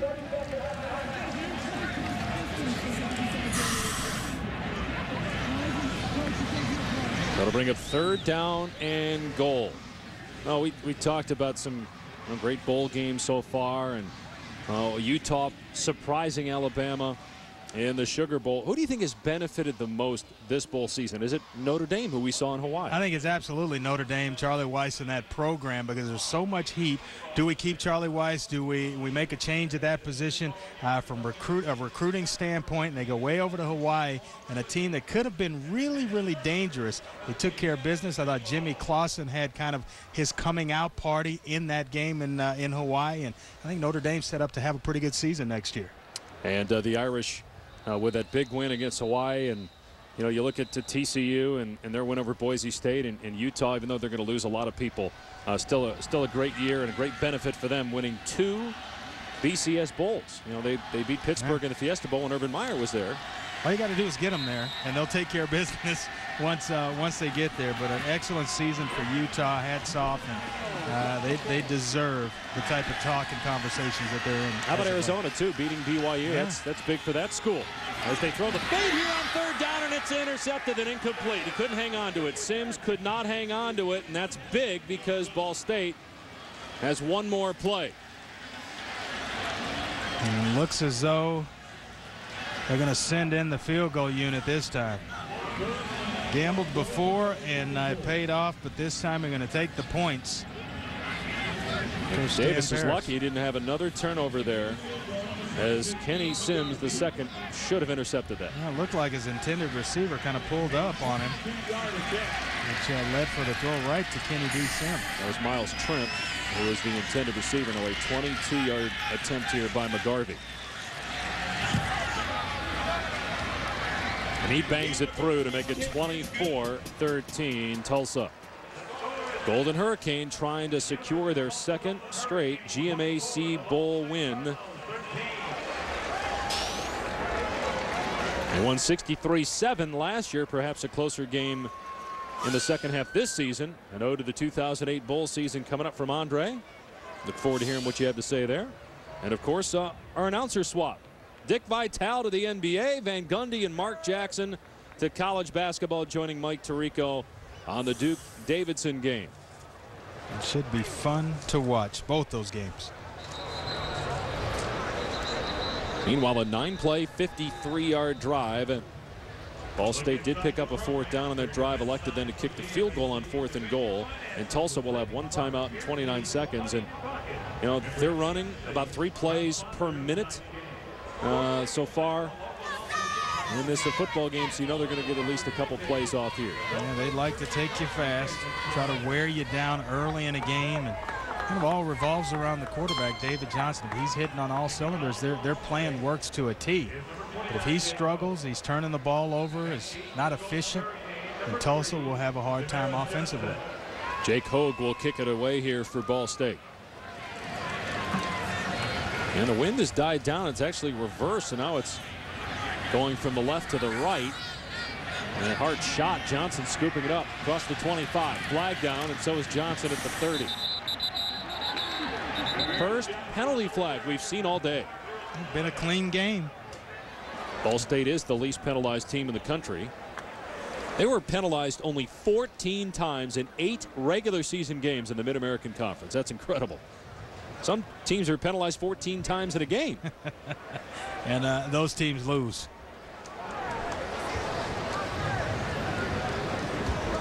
This one likely against Tulsa here on the return. I mean, this will kind of change your thought process for Tulsa, taking them back 10 yards and where you would start this drive with 22 seconds.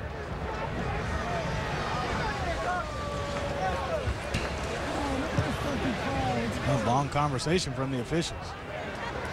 And now they're saying it's on Ball State.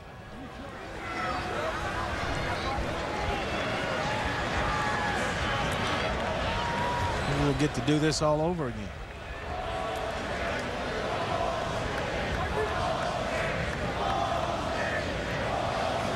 Illegal block below the waist. Number 44. 15-yard penalty. Run. First down. Now that really changes things for Tulsa, because you have better field position at your own 45-yard line with a timeout in 22 seconds. This isn't the type of offense that will fold it up and go to the house for halftime. They'll try to get a field goal out of this, or maybe even a shot into the end zone. And you saw the wind dying down, but with little wind there is, it's actually now at the back of Tulsa instead of in its face as it was earlier in the half. Yeah, it has changed. It was really gusting in the face of David Johnson, but didn't seem to bother him. He's throwing the ball well, going this direction on the field. But they're going to keep it on the ground here on first down and lose considerable yardage. Williams taken down by David Jones. Loss of about 3. And now Tulsa will call its final timeout. Just trying to pop a draw through there and see if you can hit something big and then try to maybe take a shot at the end zone, but it didn't work out. Wednesday night, ESPN delivers a special evening of hoops with college basketball and NBA games back-to-back at 7 Eastern. Stephen Curry and Davidson take on Duke, followed by Miami and Denver in the NBA. College basketball and NBA Wednesday on ESPN. And that Duke-Davidson game will be called by NBA announcers Mike Tirico, Jeff Van Gundy, and Mark Jackson. And Dick Vitale will handle the Denver-Miami game along with Dan Schulman, who does both NBA and college. We got to get Dickie V in a college football game next year, right in between us. See if we can work that one in. But Stephen Curry, love watching him play. He can fill it up. I like watching his dad play as well. And how about Duke and the way it's playing right now? Second in the country behind Pittsburgh, with North Carolina losing at home to Boston College over the weekend. That will be an interesting basketball game, one that I'll definitely be tuned into. And no Carmelo Anthony for Denver. Nuggets playing great basketball. Third in the West with winning percentage, but he's out now with a hand injury for the next few weeks. But Dwayne Wade will play for the Miami Heat. Here's Johnson. Almost gets stripped. And then throws it away. 7 seconds remaining in the half. He's trying to extend the play. David Johnson maybe work some clock. And now they're bringing Jacob Bauer. Must have a stronger arm than Johnson here. He must be the guy that actually can get it to the end zone here. And false start on Tulsa. Jacob Collins, the tight end, moved on the play.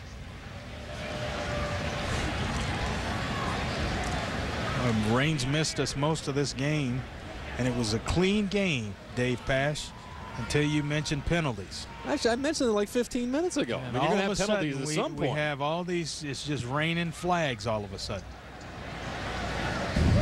Prior to the snap, offsides, number 90 on the defense. Penalty 5 yards. Down remains third. 7 seconds on the clock. So Brandon Crawford was actually offside there, so they put the clock back to 7 seconds. Crawford, 32-year-old walk-on. He was in the Marine Corps from 1999 to 2003. He's really played well this year for Ball State. 3 sacks on the season. Bauer in trouble. Still able to get the pass away. And it's knocked down at the 1. He does have a strong arm there. He had a guy hanging on him, and he still got it to the 1. Alex Knipp knocked it down for Ball State. David Johnson with a solid first half, a touchdown pass for Tulsa, which leads this game 24-13. Ball State trailing at halftime for the first time this season. Now here's Reese, Rod, and Brock and the Flomax halftime report. Fellas? Qualifiers and busters alike, sponsored by everything from Magic Jack to Tostitos chips. You want reality TV? And I'll give it to you. 19 days, winners and losers, the expected, and of course the surprises. Great performances, capitalizing on opportunities, and yes, missing opportunities. The highs, the lows, the drama, the yin quickly followed by the yang. Rewarding holiday fare, culminating in number 1 versus number 2. Yeah, I played it, I lived it, and I breathed it, and that's why I love college football. Well, maybe some more memories to come here in the second half if Ball State can get back in this game, down 24-13. But David Johnson pretty solid in the first half, although you would think that both teams would eschew the passing game for now. 72 degrees it remains, but heavy rain, although no lightning in the area, which means we'll likely get this in at this point. Boy, if you're Tulsa, it's nice to have a lead. You're getting the football first when conditions like this in a ball game blow in. You ever try to throw the ball in games like this? Oh, yeah. Here's Johnson on the return. Tough to get the footing on that field turf, and down he goes at the 12-yard line. Good coverage by Cosby. You know, the key right now to both quarterbacks, David Johnson and Nate Davis, keep a dry towel around. A center, a guard, someone with a dry towel to keep your hands dry so that you can grip the football. You see the first half numbers there. Dominated rushing. Tulsa right on pace to do what they normally do. the total yards pretty much equal. Turnovers a story. Ball State with 3 of them. As Tulsa does run it with Adams on first down, and he gets a first down. Out near the 27 before Trey Bice makes the stop. And boy, how about all of our ESPN camera operators and all the folks behind the scenes who tough it out while we're up here in a toasty booth. Nice, safe and dry, and they're out giving you the shots that you see in this game. They've done a fantastic job all season long. We're grateful to be a part of this crew. We just such a great group of men and women that work on our Saturday noon crew throughout the season. Tim Belton, our producer, Jeff Evers, our director, and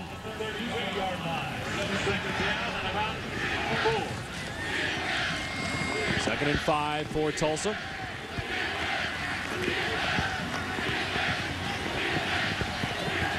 Tulsa trying to get a school record 11th win. Ball State going for its 13th win and its first ever bowl victory as Johnson throws high, intended for Damaris Johnson.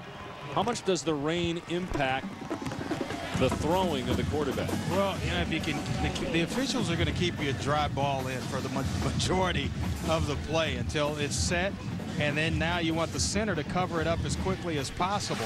But you want a dry towel, and sitting in there, see him right there trying to keep those hands dry. Well, by the time, though, they get the new ball in, it's wet after about a second. Yeah, you just got to play football. This is when you're growing up as a kid, you don't want to go in the house type weather right here. Stay out and play in it. Johnson to throw again. And this time his pass is right there to Damaris Johnson for a first down at the Ball State 42. If you don't think about it and you just go and play, the natural instincts and the habits kind of take over. You don't really worry about the rain. You can't control it. So just get you a nice grip on the football and step into a throw. With a guy, Brandon Crawford, barreling down on David Johnson. He throws a strike to a guy that's really played a big role for Tulsa in this game, Damaris Johnson.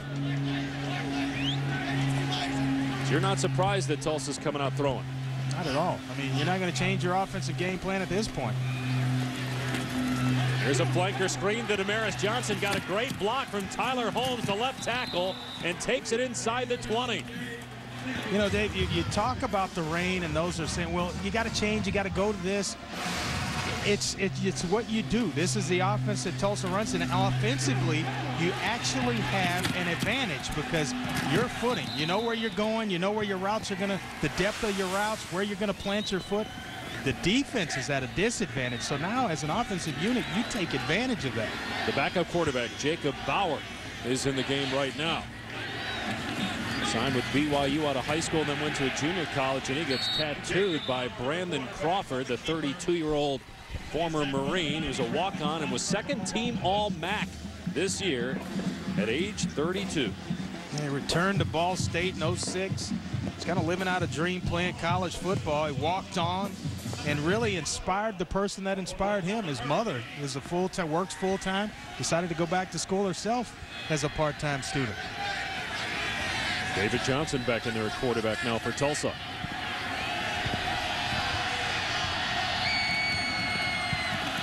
Here's Jamad Williams trying to bounce to the outside, and he gets bounced. Sean Baker, MAC Freshman of the Year on defense, made the hit. We haven't called his name a lot in this game. Yep, newcomer of the year for the MAC Conference. Top 14th in the country in interceptions and led this team with 6 picks as a redshirt freshman. 8th play of the drive. It's been balanced with runs and passes despite the weather.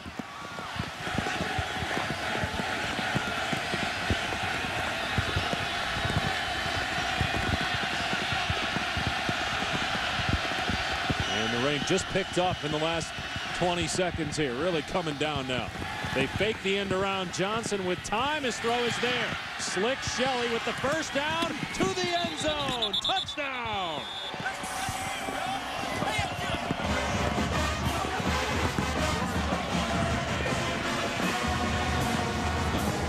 I'll tell you what, and this is what I'm talking about the offense having the advantage. Slick Shelley is going to come from the left side of the field, and what's the toughest way to cover a receiver? When he's crossing all the way across the field. That's tough enough on a dry field, but if he knows where he's going and the conditions are like they are tonight, now he's going to give him just a little bit more room once he hits it full speed, and David Johnson throws a nice catchable football in the rain. Despite the slick field, Slick Shelley with a catch and run for the touchdown to the extra point. At it, 31-13. Tulsa leading. So an appropriate name for this field, but weather didn't bother Tulsa at all on that drive. Davis trying to keep the hands dry, now facing an 18-point deficit after Tulsa marched down the field on the first drive of the third quarter. David Johnson with his second touchdown pass. David Johnson's gone out and proved that he can play in the conditions, but Nate Davis with a couple of fumbles, or fumbles in the MAC championship game, fumbles early in this one, could be playing between his ears a little bit. And Johnson now with 45 touchdown passes on the season. He's 2 shy of Paul Smith's school record set last year. Remember, Johnson backed up Smith for 3 seasons, finally became a starter this year and had a great year. With the exception really of one game, the Conference USA title game against East Carolina, as Toriel Gibson gets clocked right as he scoops it up at the 25-yard line by Ade Manga.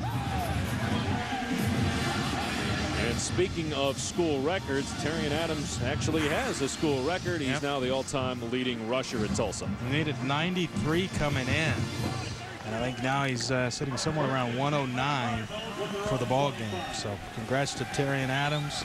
He had a game this year against Tulane where he went for 323. Well, you hit it in the first half. Tulsa's not just a passing team. They're one of the best rushing teams in the country as well. Ball State will run it on first down. And out near the 30 is McQuail Lewis. Terrell Nimmons on the tackle.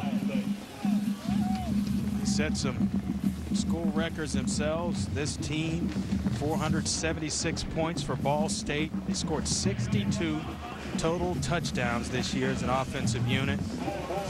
They're steady, they're patient, they're balanced. They're going to have to open up in some conditions that are less than ideal to get themselves back into this ball game.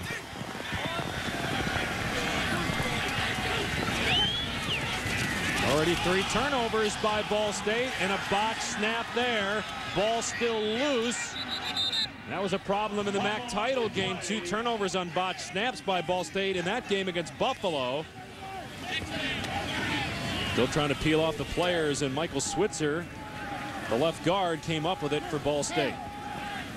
And Dan Gerberry, the center, and you know that was a problem for Nate Davis when he arrived at Ball State, was taking snaps from under the center. He played most of his high school career in the shotgun, so he had to learn to take snaps. He spent a lot of time, you know, running laps because he was putting it on the ground like that. And you get in a situation here, I think you put him where he's comfortable. Get him back there in that shotgun.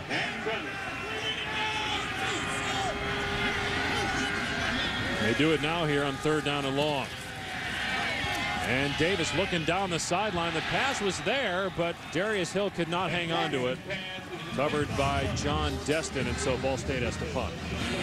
Yeah, it looks as though the Tulsa players, they come out of the locker room and they're kind of dealing with the conditions. It's like, hey, this is what it is. Let's go play. And you see guys kind of looking around at Ball State and just kind of getting around as if they're more concerned about the conditions than getting themselves back in this football game. Well, it's always interesting in bowl games to see how teams come out emotionally after tough losses to end the year. Remember, Ball State went 12-0, and then because of turnovers, really lost to Buffalo in the MAC title game. Meanwhile, as that's a great punt, hey, Chris Miller down inside the 15, you've got Tulsa, which lost to the Conference USA champs East Carolina in that title game, but has bounced back pretty well in this game under Todd Grant. Chris Miller just hit one about 61 yards in this weather. He keeps kicking them like that. He's going to get a little recognition to punt on Sundays himself. So now David Johnson back to work, seemingly unfazed by the wind, or excuse me, the rain And he's going to stay on the sideline for this play as they'll go out of the Wildcat with A.J. Whitmore as the quarterback. And Gus Malzahn, the offensive coordinator, when we visited with him, he said that the reason this is called the Wildcat is not because of the formation, but because of the school that started this formation, in his opinion. Kansas State. Yeah.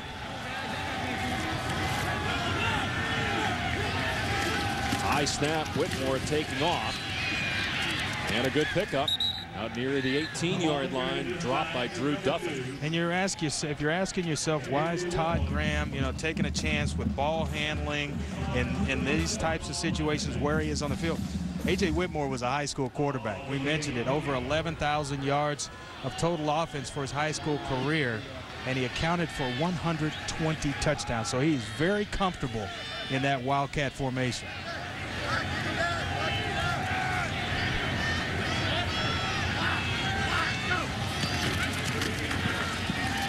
Johnson in trouble and whipped down at the 13-yard line by the safety, Alex Knipp.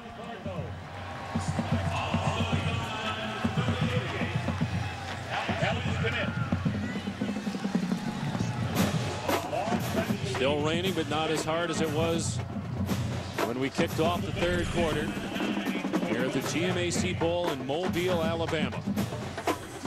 Dave Pash and Andre Ware. Tulsa looking for its 11th win on the season. Ball State trying to avoid its second straight loss.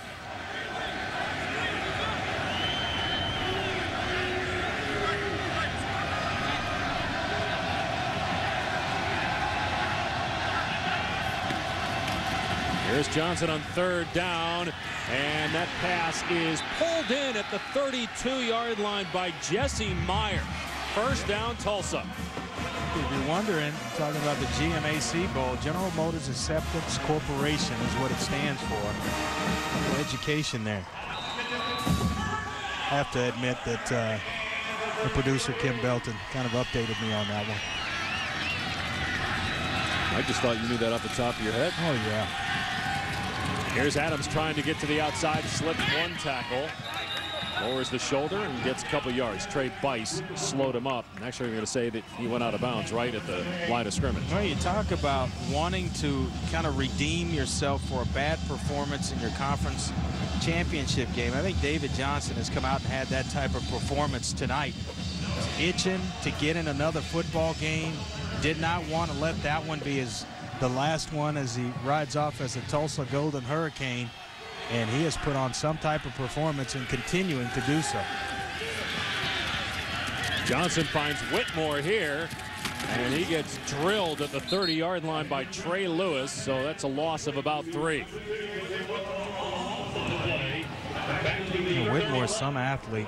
5'9", he was a 6'5" high jumper in high school. 6'5" high jumper. We mentioned all the accolades at playing quarterback, the total offense, the touchdowns, and at one point had a 23-game win streak as a high school quarterback. Do you think because of what NFL teams are doing with the Wildcat that more college quarterbacks who may not normally get a chance to play that position in the NFL will be able to make it at the next level? They better be athletes and better be able to do something else. Johnson sacked inside the 25. David Jones back there along with Brian Haynes for Ball State. I think Pat White can play quarterback in the NFL, but certainly if you're drafting him for something else, that he could give you that element and just scare the daylights out of a defensive coordinator trying to prepare for a game in which they put him in the Wildcat formation. I think he's ideal. Antoine Randall was a second-round pick as a receiver, and he played quarterback at Indiana. Turned into a good receiver and also can run the ball in those specialty situations as a quarterback. That punt will die at the 35-yard line. A 41-yard punt. This is a game in which every ball in the bag will end up being used before it's all over. It's coming down again in Mobile, 31-13, Tulsa leading. Tailgating recipes around college football this year, and coming up, Dominic Lowe of Mobile is going to tell us how he makes his Southern style spare ribs. Man, that looks good. And we'll also give you our top 3 from our tour of college football stadiums and all the great tailgating venues we've been to.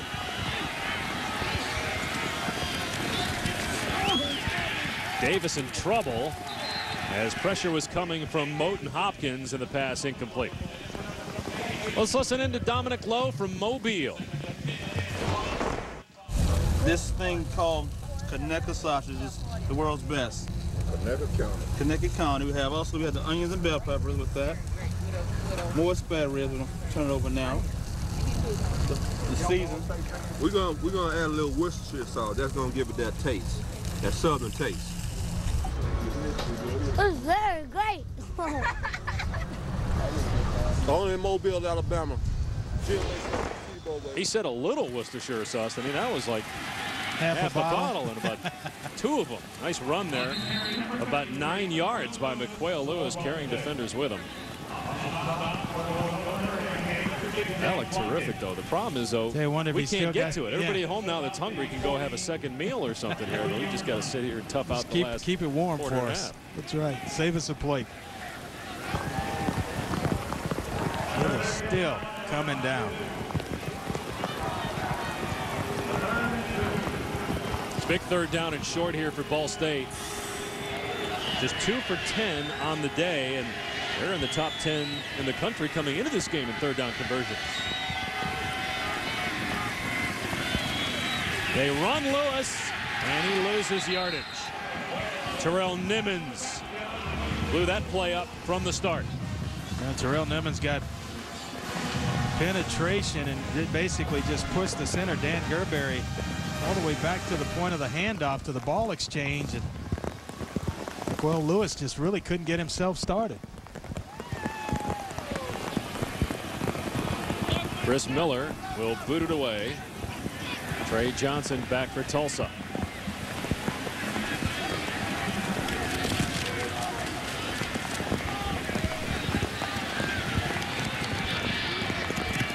Johnson makes a nice move at the 20. And down to the 23. Let's take a look at our top 3 entrees from our tailgating trips this year in Miami. The Instant Grill, the Brunswick Stew from Blacksburg. Yeah, that was my favorite. And the omelet in a bag from Louisville. That was pretty good. That was pretty good. Look at how the omelet in the bag looks. That was number 2 for me. The Instant Grill, I'd say, was number 3. Brunswick Stew is yours, huh? Yep, Blacksburg. Hit a home run with that one? Every time we go to Blacksburg, I'm having that. You knocked yourself out, partner. Although those spare ribs look pretty good tonight. They run Adams on 1st down, pushed out a play by Alex Knipp. A gain of a couple there on 1st down. Oh, you can run the football like Tulsa for over 250. You're really not concerned about conditions like this. You can hold on to the football. Seems as though David Johnson's not affected by it. He can still kind of keep the defense off balance where they're not all crowded in there expecting the run. But if you need to, you can still run it. Look at that football. Here's Adams. Got the 1st down and more. Adams inside the 40 of Ball State. You know, we were talking about announcer swaps earlier with Dick Vitale doing the NBA game tomorrow night. Tirico, Mark Jackson, and Van Gundy doing the Duke Davidson game. I'll bet Todd's Taste of the Town, Todd Blackledge, might want to do a little announcer swap and join us for some of these road trips. That's right. Some of the food we've been able to have on these trips. We got to get some of those spare ribs. He's had some pretty good ones himself, though. Tulsa moving the ball on the ground. Here they go again. Adams tripped up. Otherwise, he might have been gone. Williams, rather. He gets about 8 yards on that carry. Well, he is a nice complimentary back to Terrian Adams. More of a slasher type. And Terrian Adams more of a bruiser. He's going to come right downhill at you. But they get a nice little mixture with Jamad Williams. 6 pass plays in this half. A running play so far on this drive. Good play there as Williams is knocked down immediately by Drew Duffin. So 3rd down coming up. Ball State needs a stop. Down 18 points. And continuing to move the football, Tulsa, even in the conditions, will let you know what type of players you have, the efficiency in which they execute the offense. And if they need to kind of abandon the passing game for a little while, they're able to do it.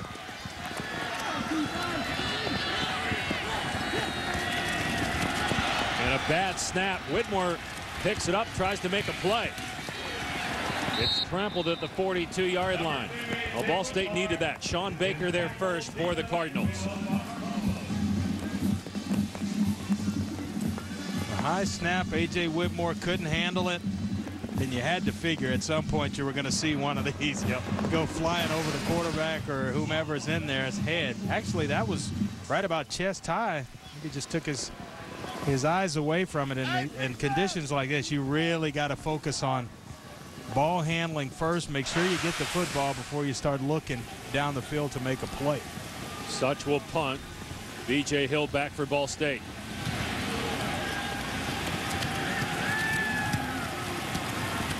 That kicks to the near side and out of bounds at the 18-yard line. Still coming down in Mobile. Hasn't really impacted Tulsa. Ball State, though, struggling in this weather. Welcome back to Mobile, the hometown of Hammer and Hank, Henry Aaron. And if this were a baseball game, it would have been called long ago. Pouring down rain for about the last hour here in Mobile. I think we're headed for that 67 inches. Yeah, that's what they average per year. You're saying tonight, though. Yeah. I mean, before game time's over, as this coming down. And Ball State in a position where it has to start throwing the ball on most of its plays, down 18 points. 2 minutes to go in the third. Tulsa trying to win its second straight GMAC Bowl. I think they'll do the trophy presentation indoors, whoever wins it, as Davis is planted by George Clinkscale. A lot of folks left, but certainly hats off to the band members who, as soon as they came out at halftime, that's when the rain really started. Yep. Davis with an incomplete pass, trying to hit Orsbon, so it'll bring up third down and long. Where Tanner Antel, the outside linebacker, just laid into Nate Davis. I mean, he just barely got it off. And he's still, they didn't tell Tanner that they weren't still playing football. It's a quarter and a minute, 36 seconds left here in the third. A lot of football to be played, and he's going to play every down of it.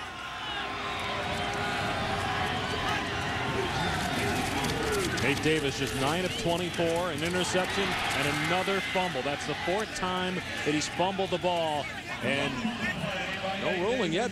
Tulsa players got it, but they're going to say that Davis was down. Cornelius Arnick was the man that forced the fumble. That's his second forced fumble of the game. Ball State has to punt. It's kind of the hands, the gloves are gone.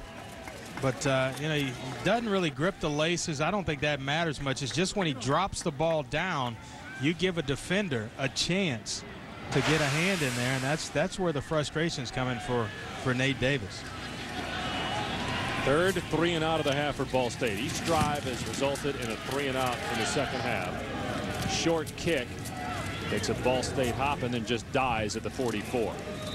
Tulsa will have good field position to start this next drive, leading by 18 points. Well, Todd Graham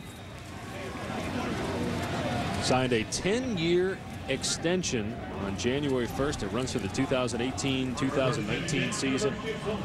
Well, Tulsa at one point with Jerry Rome was a very proud program, and then as they got into the 2000s, they just didn't have the facilities really to compete, and then Steve Cragthorpe went in, and the athletic department really supported him and got a great facility. Graham was Cragthorpe's defensive coordinator, then got the head coaching job at Rice, and then came back after one season to be the head coach at Tulsa, as Whitmore is spun down after about 4 yards, tackled by Cosby.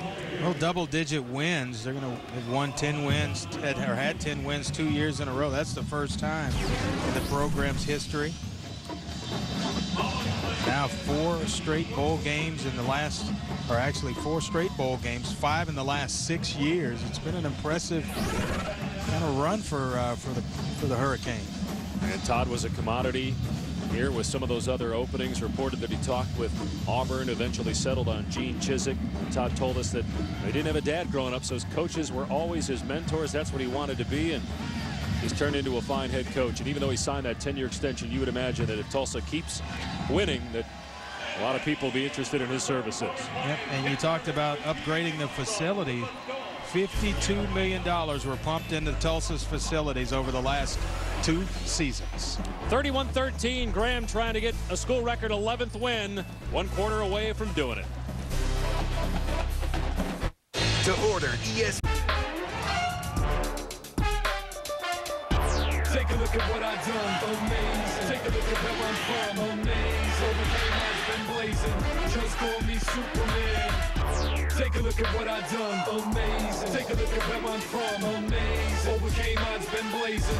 Just call me Superman. 31 points, more than 400 yards, no penalties or turnovers, almost a perfect game offensively for Tulsa in search of its school record 11th victory. We enter the 4th quarter with the Golden Hurricane leading by 18.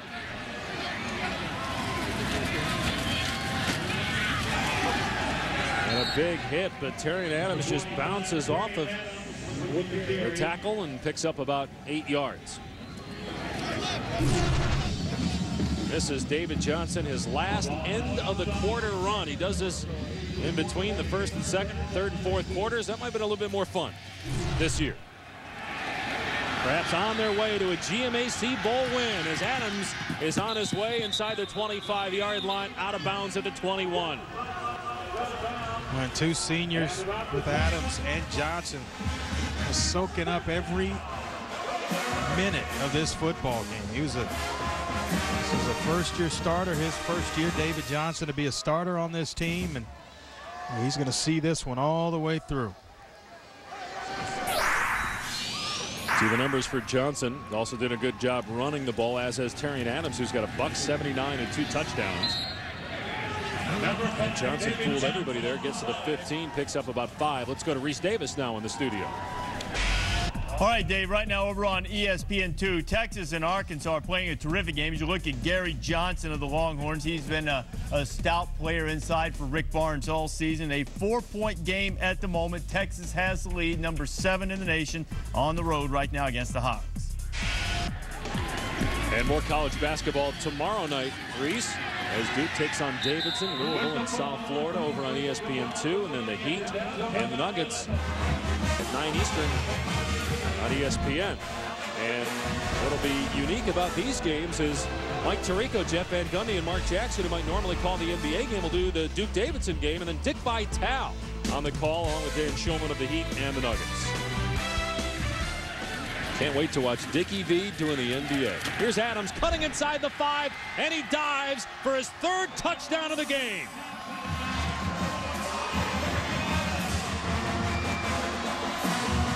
We're talking about going out in a big way as a senior.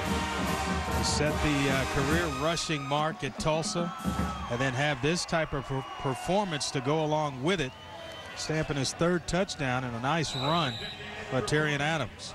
Well, LaDainian Tomlinson of TCU played in the 1st GMAC Bowl and lit it up. Terrian Adams here in the 10th GMAC Bowl with LT-like numbers. Maybe not recent LT numbers, but certainly in LT's heyday with the San Diego Chargers. He's got 190 yards rushing, 3 touchdowns on the night, and Tulsa leads Ball State 38-13 on its way to a 2nd straight GMAC Bowl victory. GMAC Bowl, Marshall and East Carolina trailing 38-8 to East Carolina at halftime. Byron Leftwich went nuts for Marshall, 576 yards passing and a game-tying touchdown with 7 seconds left. And the game winner in the 2nd overtime to complete one of the great bowl comebacks ever. What an exciting game that was. And some great quarterbacks, as everybody knows, in the Mid-American Conference. Byron Leftwich, Chad Pennington, who led the Miami Dolphins to a division title. And Ben Roethlisberger played his final game of the 2003 GMAC Bowl, led Miami to a 13-1 record. And Nate Davis of Ball State was hoping to lead his team to a 13-1 mark, but it just hasn't happened. 3 turnovers for Davis and Ball State down 38-13, although a good return by Gibson out across the 30-yard line near the 34. Terrian Adams with 190 rushing yards for Tulsa and 3 touchdowns in this game. So he ties a school record with his 32nd career rushing touchdown. He's had some type of year. We talked about him being a downhill runner. He looks up the contact. And they've had a hard time bringing him down today. What do you think the future holds for Nate Davis? Based on what you've seen, do you feel Davis is ready for the National Football League? Looking at the entire body of work, not just tonight in the MAC title game, as that pass is incomplete. Maybe some things that he certainly can work on in his game. I think that the dropping of the football, which kind of creates the fumbles, that's certainly going to have to be something that he takes care of, whether he moves on this year or in future years. But he's had an exceptional season, outstanding year. But the last 2 ball games have been kind of tough. This one included for Nate Davis. Now he's still got plenty of time. 13-16, down 38-13. You can get yourself back in this game. Now the weather seems to have cleared a little bit.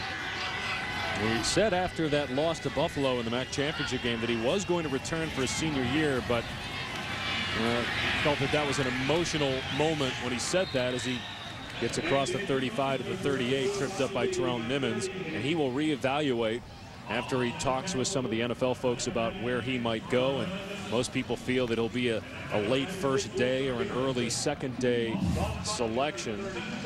You're talking second, third, fourth round, somewhere in there. He's the MAC player, the offensive player of the year. Certainly got a lot of what you like in terms of skills. The ability to move around by himself for some time, and he's got a big-time arm. Got to get that those fumbles taken care of. Trying to get Ball State its first down of the half, but no chance there with pressure. Moten Hopkins right in his face. Boy, let's take a look at Nate Davis. Started the game, and it started with a fumble. We thought it was a carryover from the MAC championship game. And right there, a second fumble. Tulsa did not come up with points. You see the fumble snap as he goes under center. And a fourth one that he was able to come up with again. So it's been a rough 2-game stretch for Nate Davis in terms of taking care of the football. Trey Johnson will let this one bounce inside the 15.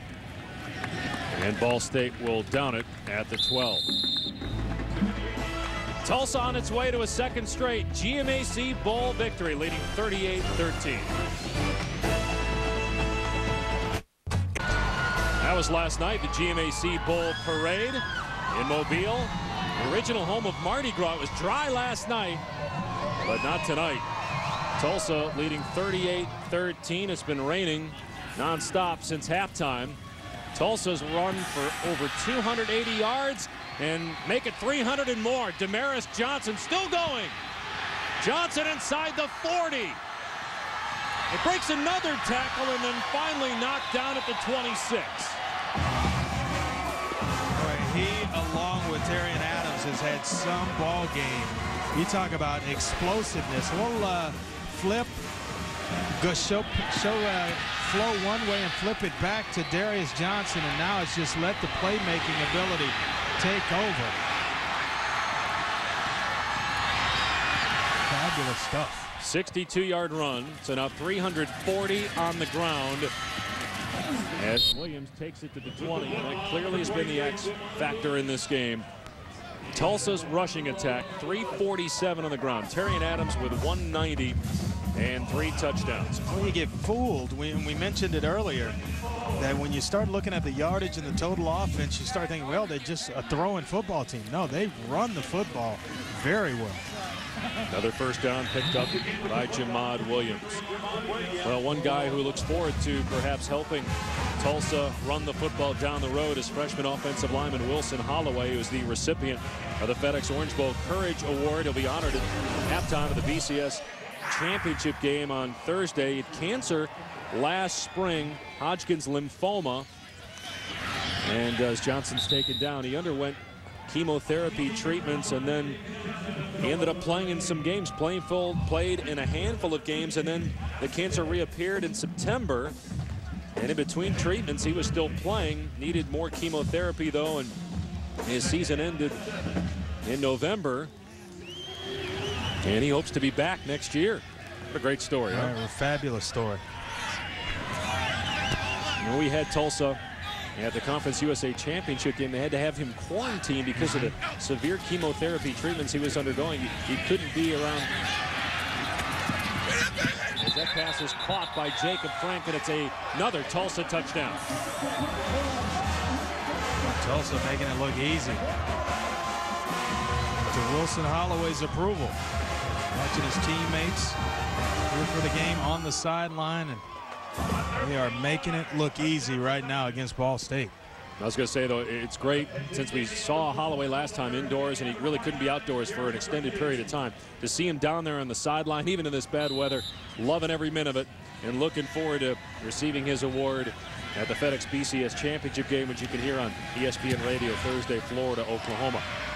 Extra point good by Tracy. It's 45-13 Tulsa. David Johnson has done a great job managing the offense. 3 touchdown passes for Tulsa tonight. Wednesday. BCS championship game left. Let's take a look back at how the bowl games played out by conference. The ACC going 4-6, Big East 4-2, Big Ten just 1 win. That was Iowa. Pac-10 the exact opposite. Perfect for the Pac-10. Of course, Saban and Alabama lost. MAC 0-4 prior to tonight, and on its way to 0-5 as Tulsa from Conference USA is beating up Ball State 45-13. You look at the last 2 GMAC Bowls, Tulsa outscoring its opponents, Bowling Green and Ball State, 108-20. Wow. Last year's win, 63-7, was the NCAA record for margin of victory in a bowl game. It was Paul Smith doing it in that game, and David Johnson having a fine game in this one along with Terrion Adams, as well as Damaris Johnson. Here's Gibson on the kick return for Ball State. Out across the 35 and then leveled at the 37-yard line. Tomorrow night, ESPN has a special evening of basketball. College at 7 Eastern with Duke Davidson, followed by the NBA at 9, Nuggets Heat. Mike Tirico, Jeff Van Gundy, and Mark Jackson in our announcer swap will call the Duke game. And then Dickie V and Dan Schulman on the NBA game at 9 o'clock. No Carmelo Anthony for the Denver Nuggets, out at least 3 weeks with that broken hand, but still great to hear Dickie V. Nuggets playing great. And Miami bouncing back this year after a rough season a year ago.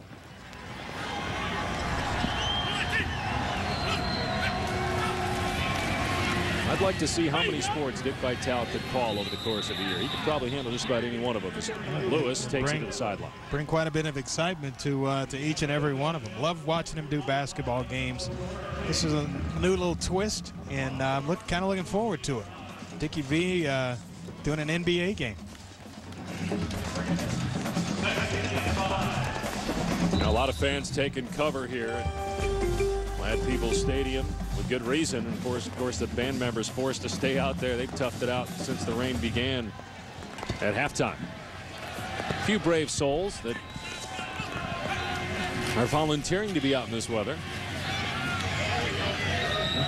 Lewis on the call. Are you surprised Ball State's not just throwing the ball at this point? Well, I think they're just trying to get something going. They've been ineffective throwing the football, so you got to try to run it with one of your better weapons in McQuell Lewis. 3 and out on their last 4 drives.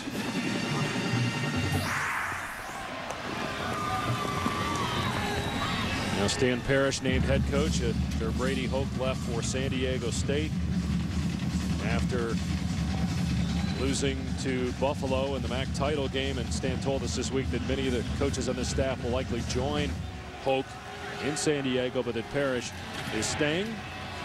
Got a 4-year deal to be the head coach. Good throw there by Davis, but incomplete. Hill was out of bounds. We just ran out of room, and as a receiver, you got to leave your quarterback about 4 yards from that sideline so they can fade you away from coverage. Good throw by Davis. Just look for a little bit more room from Darius Hill. And of course, with Stan Parrish's hire, there'll be a few changes in the Mid-American Conference. Ron English going to Eastern Michigan, and Mike Haywood, Notre Dame offensive coordinator, getting the head job at Miami of Ohio, which brings the number of African-American head coaches in FBS to 7. 56-yard punt. I mentioned English getting the job at Eastern Michigan. Turner Gill staying at Buffalo. Mike Loxley going to New Mexico. That's a great job for Mike Haywood, taking over at Miami University in Ohio. I think the thing that stands out the most is you have just one automatic qualifier on that list, and that's Miami. Everybody else is a non-automatic qualifier school. Yeah, you lost to Washington, you lost Mississippi State, you lost Kansas State in terms of coaches going to universities that can, in my opinion, play for the national championship, because it is called the BCS championship game for a reason, and you got to be an automatic qualifier in my mind to play in that football game. Tulsa keeping it on the ground, gain of about 3. And at some point, you would have to think that some way, shape, or form college football has to adopt some form of a Rooney Rule, which certainly jump-started things in the NFL, though it doesn't seem to be that much of a factor anymore because you're seeing a lot more black head coaches. But you're just not seeing it in college football, and you're not seeing it at the highest level, the automatic qualifier level. No, you're not. And most of the jobs on that list, you look at it, and it's going to be an uphill battle for a lot of those coaches. Yeah, you're getting the opportunity, which is what you want. But, you know, a lot of coaches, you look at Boston College, springboarding into something else. Well, those guys, if they win at those universities, don't expect them to stay there long. They want to go and they want to play and coach for it all.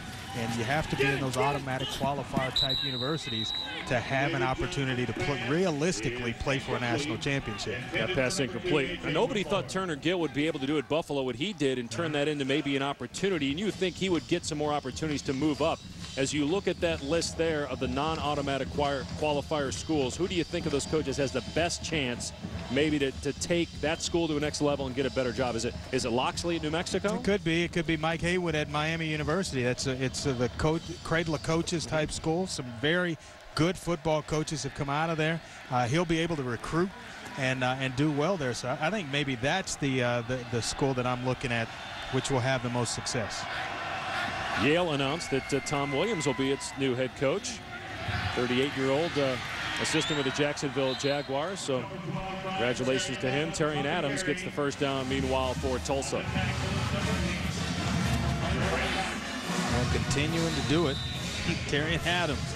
He's going to play every bit of his senior year and play it out, play it well at Tulsa. Boy, he has had a fine football game. 190, or make the 203 for Adams and 3 touchdowns. Last year, Adams had a touchdown run, a touchdown catch, and a touchdown pass in the 63-7 GMAC Bowl win for Tulsa. Here he is again, plows forward to the 40-yard line. You mentioned the African-American coaches, black head coaches on that list, but don't want to fail to mention that Yale hired Tom Williams. He's a 38-year-old assistant, former Jags assistant for the Jacksonville Jaguars. They're first in their program's history.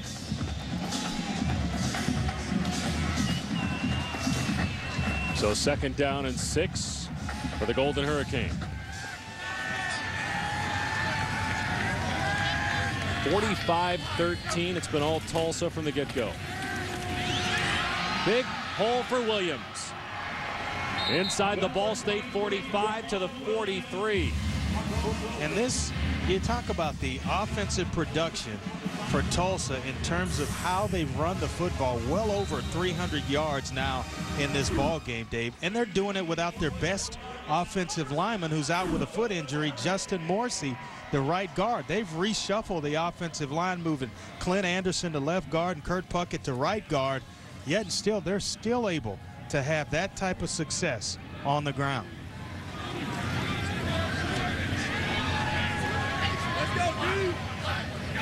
Jacob Bauer in the game at quarterback.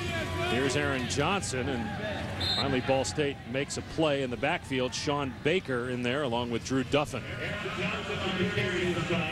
Looks like maybe some of the younger players. Jacob Bauer is just a sophomore, junior college transfer from Bakersfield Community College, and 389 yards rushing for Tulsa in this game. Well above their season average.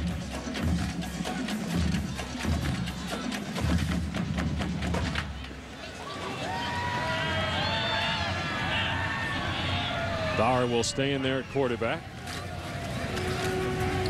Give to Johnson. Good second, third effort inside the 40 down to the 39.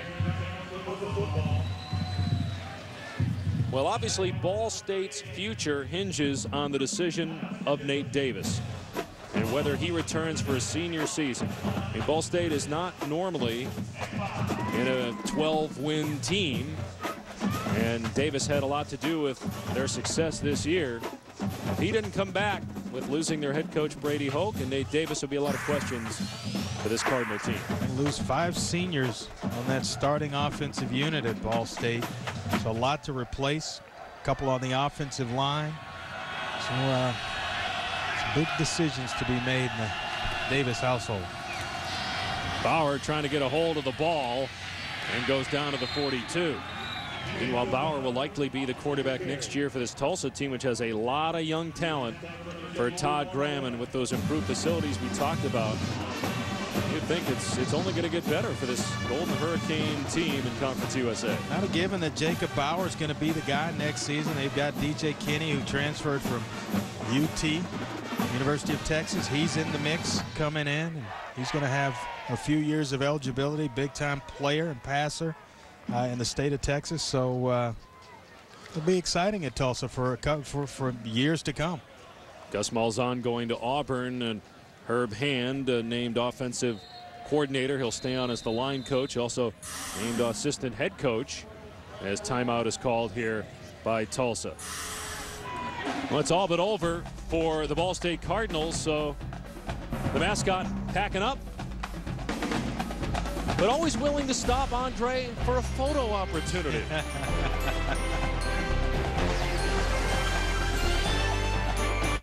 We ask you how you like your steak. Wednesday night, ESPN delivers a special night of hoops with college basketball and NBA back-to-back. At 7 Eastern, it's Duke Davidson with NBA announcers Mike Tirico, Jeff Van Gundy, and Mark Jackson calling the game. Then at 9 Eastern on the NBA, it's Dick Vitale broadcasting the contest with Dan Schulman. Miami and Denver following Davidson Duke. And our announcer swap tomorrow night. Here's Jacob Bauer running on 4th down, and 8 ball came out, but he was down. Spain Cosby made the play, and Ball State will take over on downs with 3:49 to play. To give a little misdirection and sneak Jacob Bauer outside.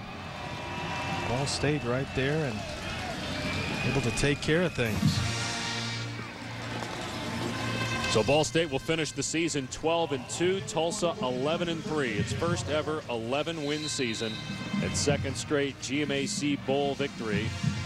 Ball State will fall to 0-5 lifetime in bowl games, and the MAC will finish the bowl season 0-5, but still pretty good year for the MAC. The MAC always, year in, year out, a solid conference. Some exciting football out of the MAC this season.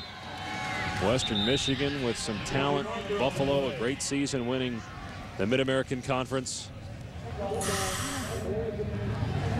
Everything going wrong for Ball State.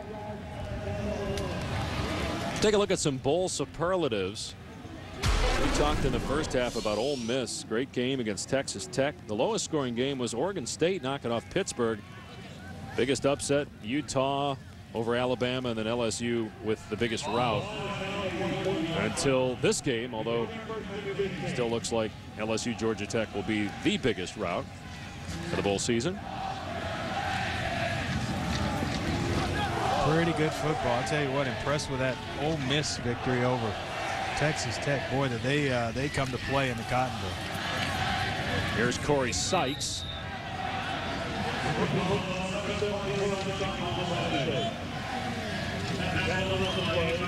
Well, Texas with a big win last night against Ohio State.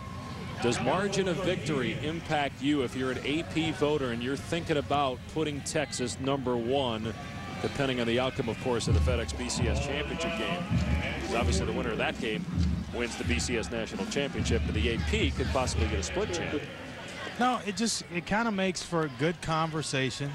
I think the two programs are represented well in the national championship game, Florida and Oklahoma. Pass downfield by Davis, broken up, incomplete.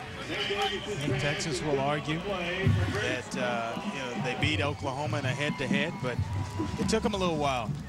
And a comeback against Texas. Against Ohio State from a conference that, has won one bowl game this season. So a lot of people will say, well, if they are the #1 team in the country, then you can make the argument that they actually should have put it on Ohio State a little more than they did last night. So margin of victory does factor in, is what you're saying? I think in a lot of eyes, yes. In mine, no, because so much time is gone between the final game and the bowl game that you're not the same football team.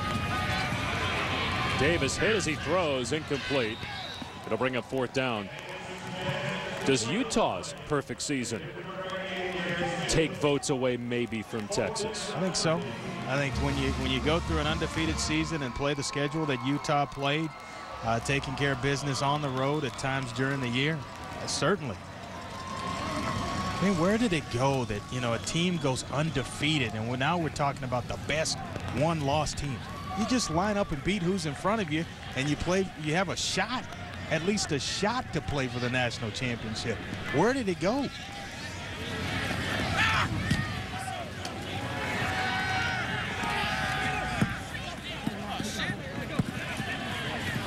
Ball still bouncing inside the 15-yard line. It'll be down to the 13. Coming up next on SportsCenter, Scott Van Pelt, Neil Everett will give you all the latest news and highlights. And they'll talk about Oklahoma's top concern, the Eagles-Giants showdown on Sunday. And do the woes continue, recent woes anyway, for the Boston Celtics? Meanwhile, the Gatorade shower for Todd Graham. Oh, to the face, too. I mean, he saw it coming. He tried to elude it, but he got drilled at the last second. Oh, he doesn't mind. Hey, he's wet anyway. It's been pouring down rain for the last hour and a half. Wet, though, with the Gatorade. It's a sweet wet. Stone me out, real damn. The Gatorade was colored appropriately blue, by the way, too. I don't know if you noticed that.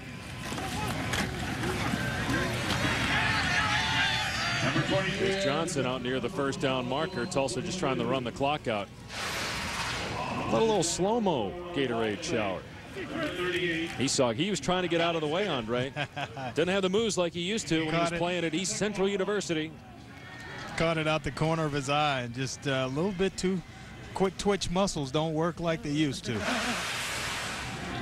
He's still coaching, though. Oh, yeah, he's got some young players that he's trying to get some game action. And, and now it's about getting ready for next season. Spring practice and guys that are coming back, get them some game experience here.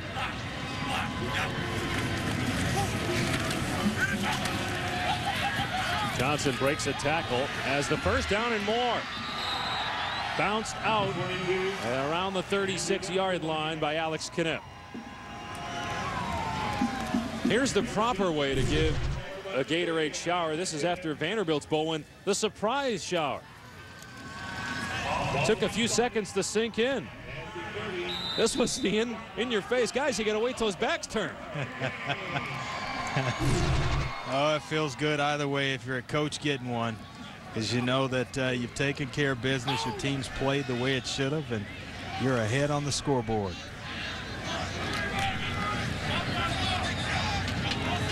No penalties in the game for Tulsa. 45 points, 605 yards of total offense, and no turnovers. It has been a near perfect day offensively And we were wondering how things would work out for Tulsa with Gus Malzahn calling the plays. Meanwhile, he's off to Auburn after this game as their offensive coordinator, so he's been going back and forth. But their offense was great in this game tonight. Fantastic. Herb Hand controls the running game, and they certainly ran it well. They're going to miss Gus Malzahn, though. He's a creative guy that has a lot of imagination offensively. I think Auburn hired him one heck of an offensive coordinator. But Tulsa's not going to go anywhere. They're still going to pile up points and yards. Hey, they just did it right there with Gus. His final Gatorade shower at Tulsa as they had the sneak attack. Aaron Johnson hit in the backfield. 22, Aaron Johnson with the ball. On the tackle, number 92. This is how you do it here, Andre. This is it. He's talking, has no idea it's coming. Boom. Oh, yeah. It's not cold, though. I mean, it's still like 60 Oh, yeah, it's outside. cold. From that reaction, it's a little cold.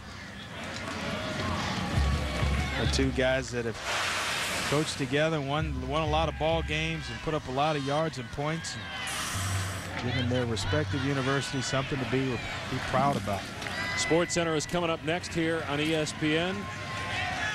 Conversation about the FedEx BCS Championship game as Johnson is pushed out to stop the clock.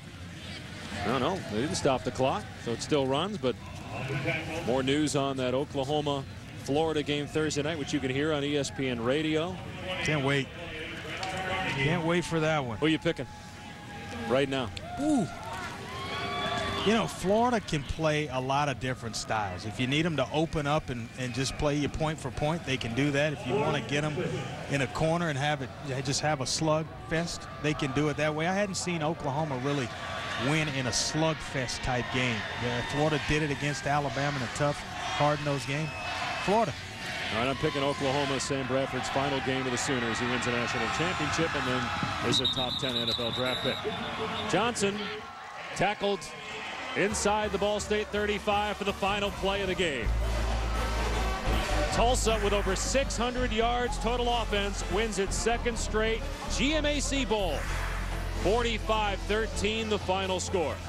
This has been a presentation of ESPN, the worldwide leader in sports. Sports Center is coming up next. Tune in to ESPN News for our postgame extra here in a few moments. For Andre Ware and our terrific production crew, I'm Dave Pasch. So long from Mobile, Alabama. Off we go now to Sports Center.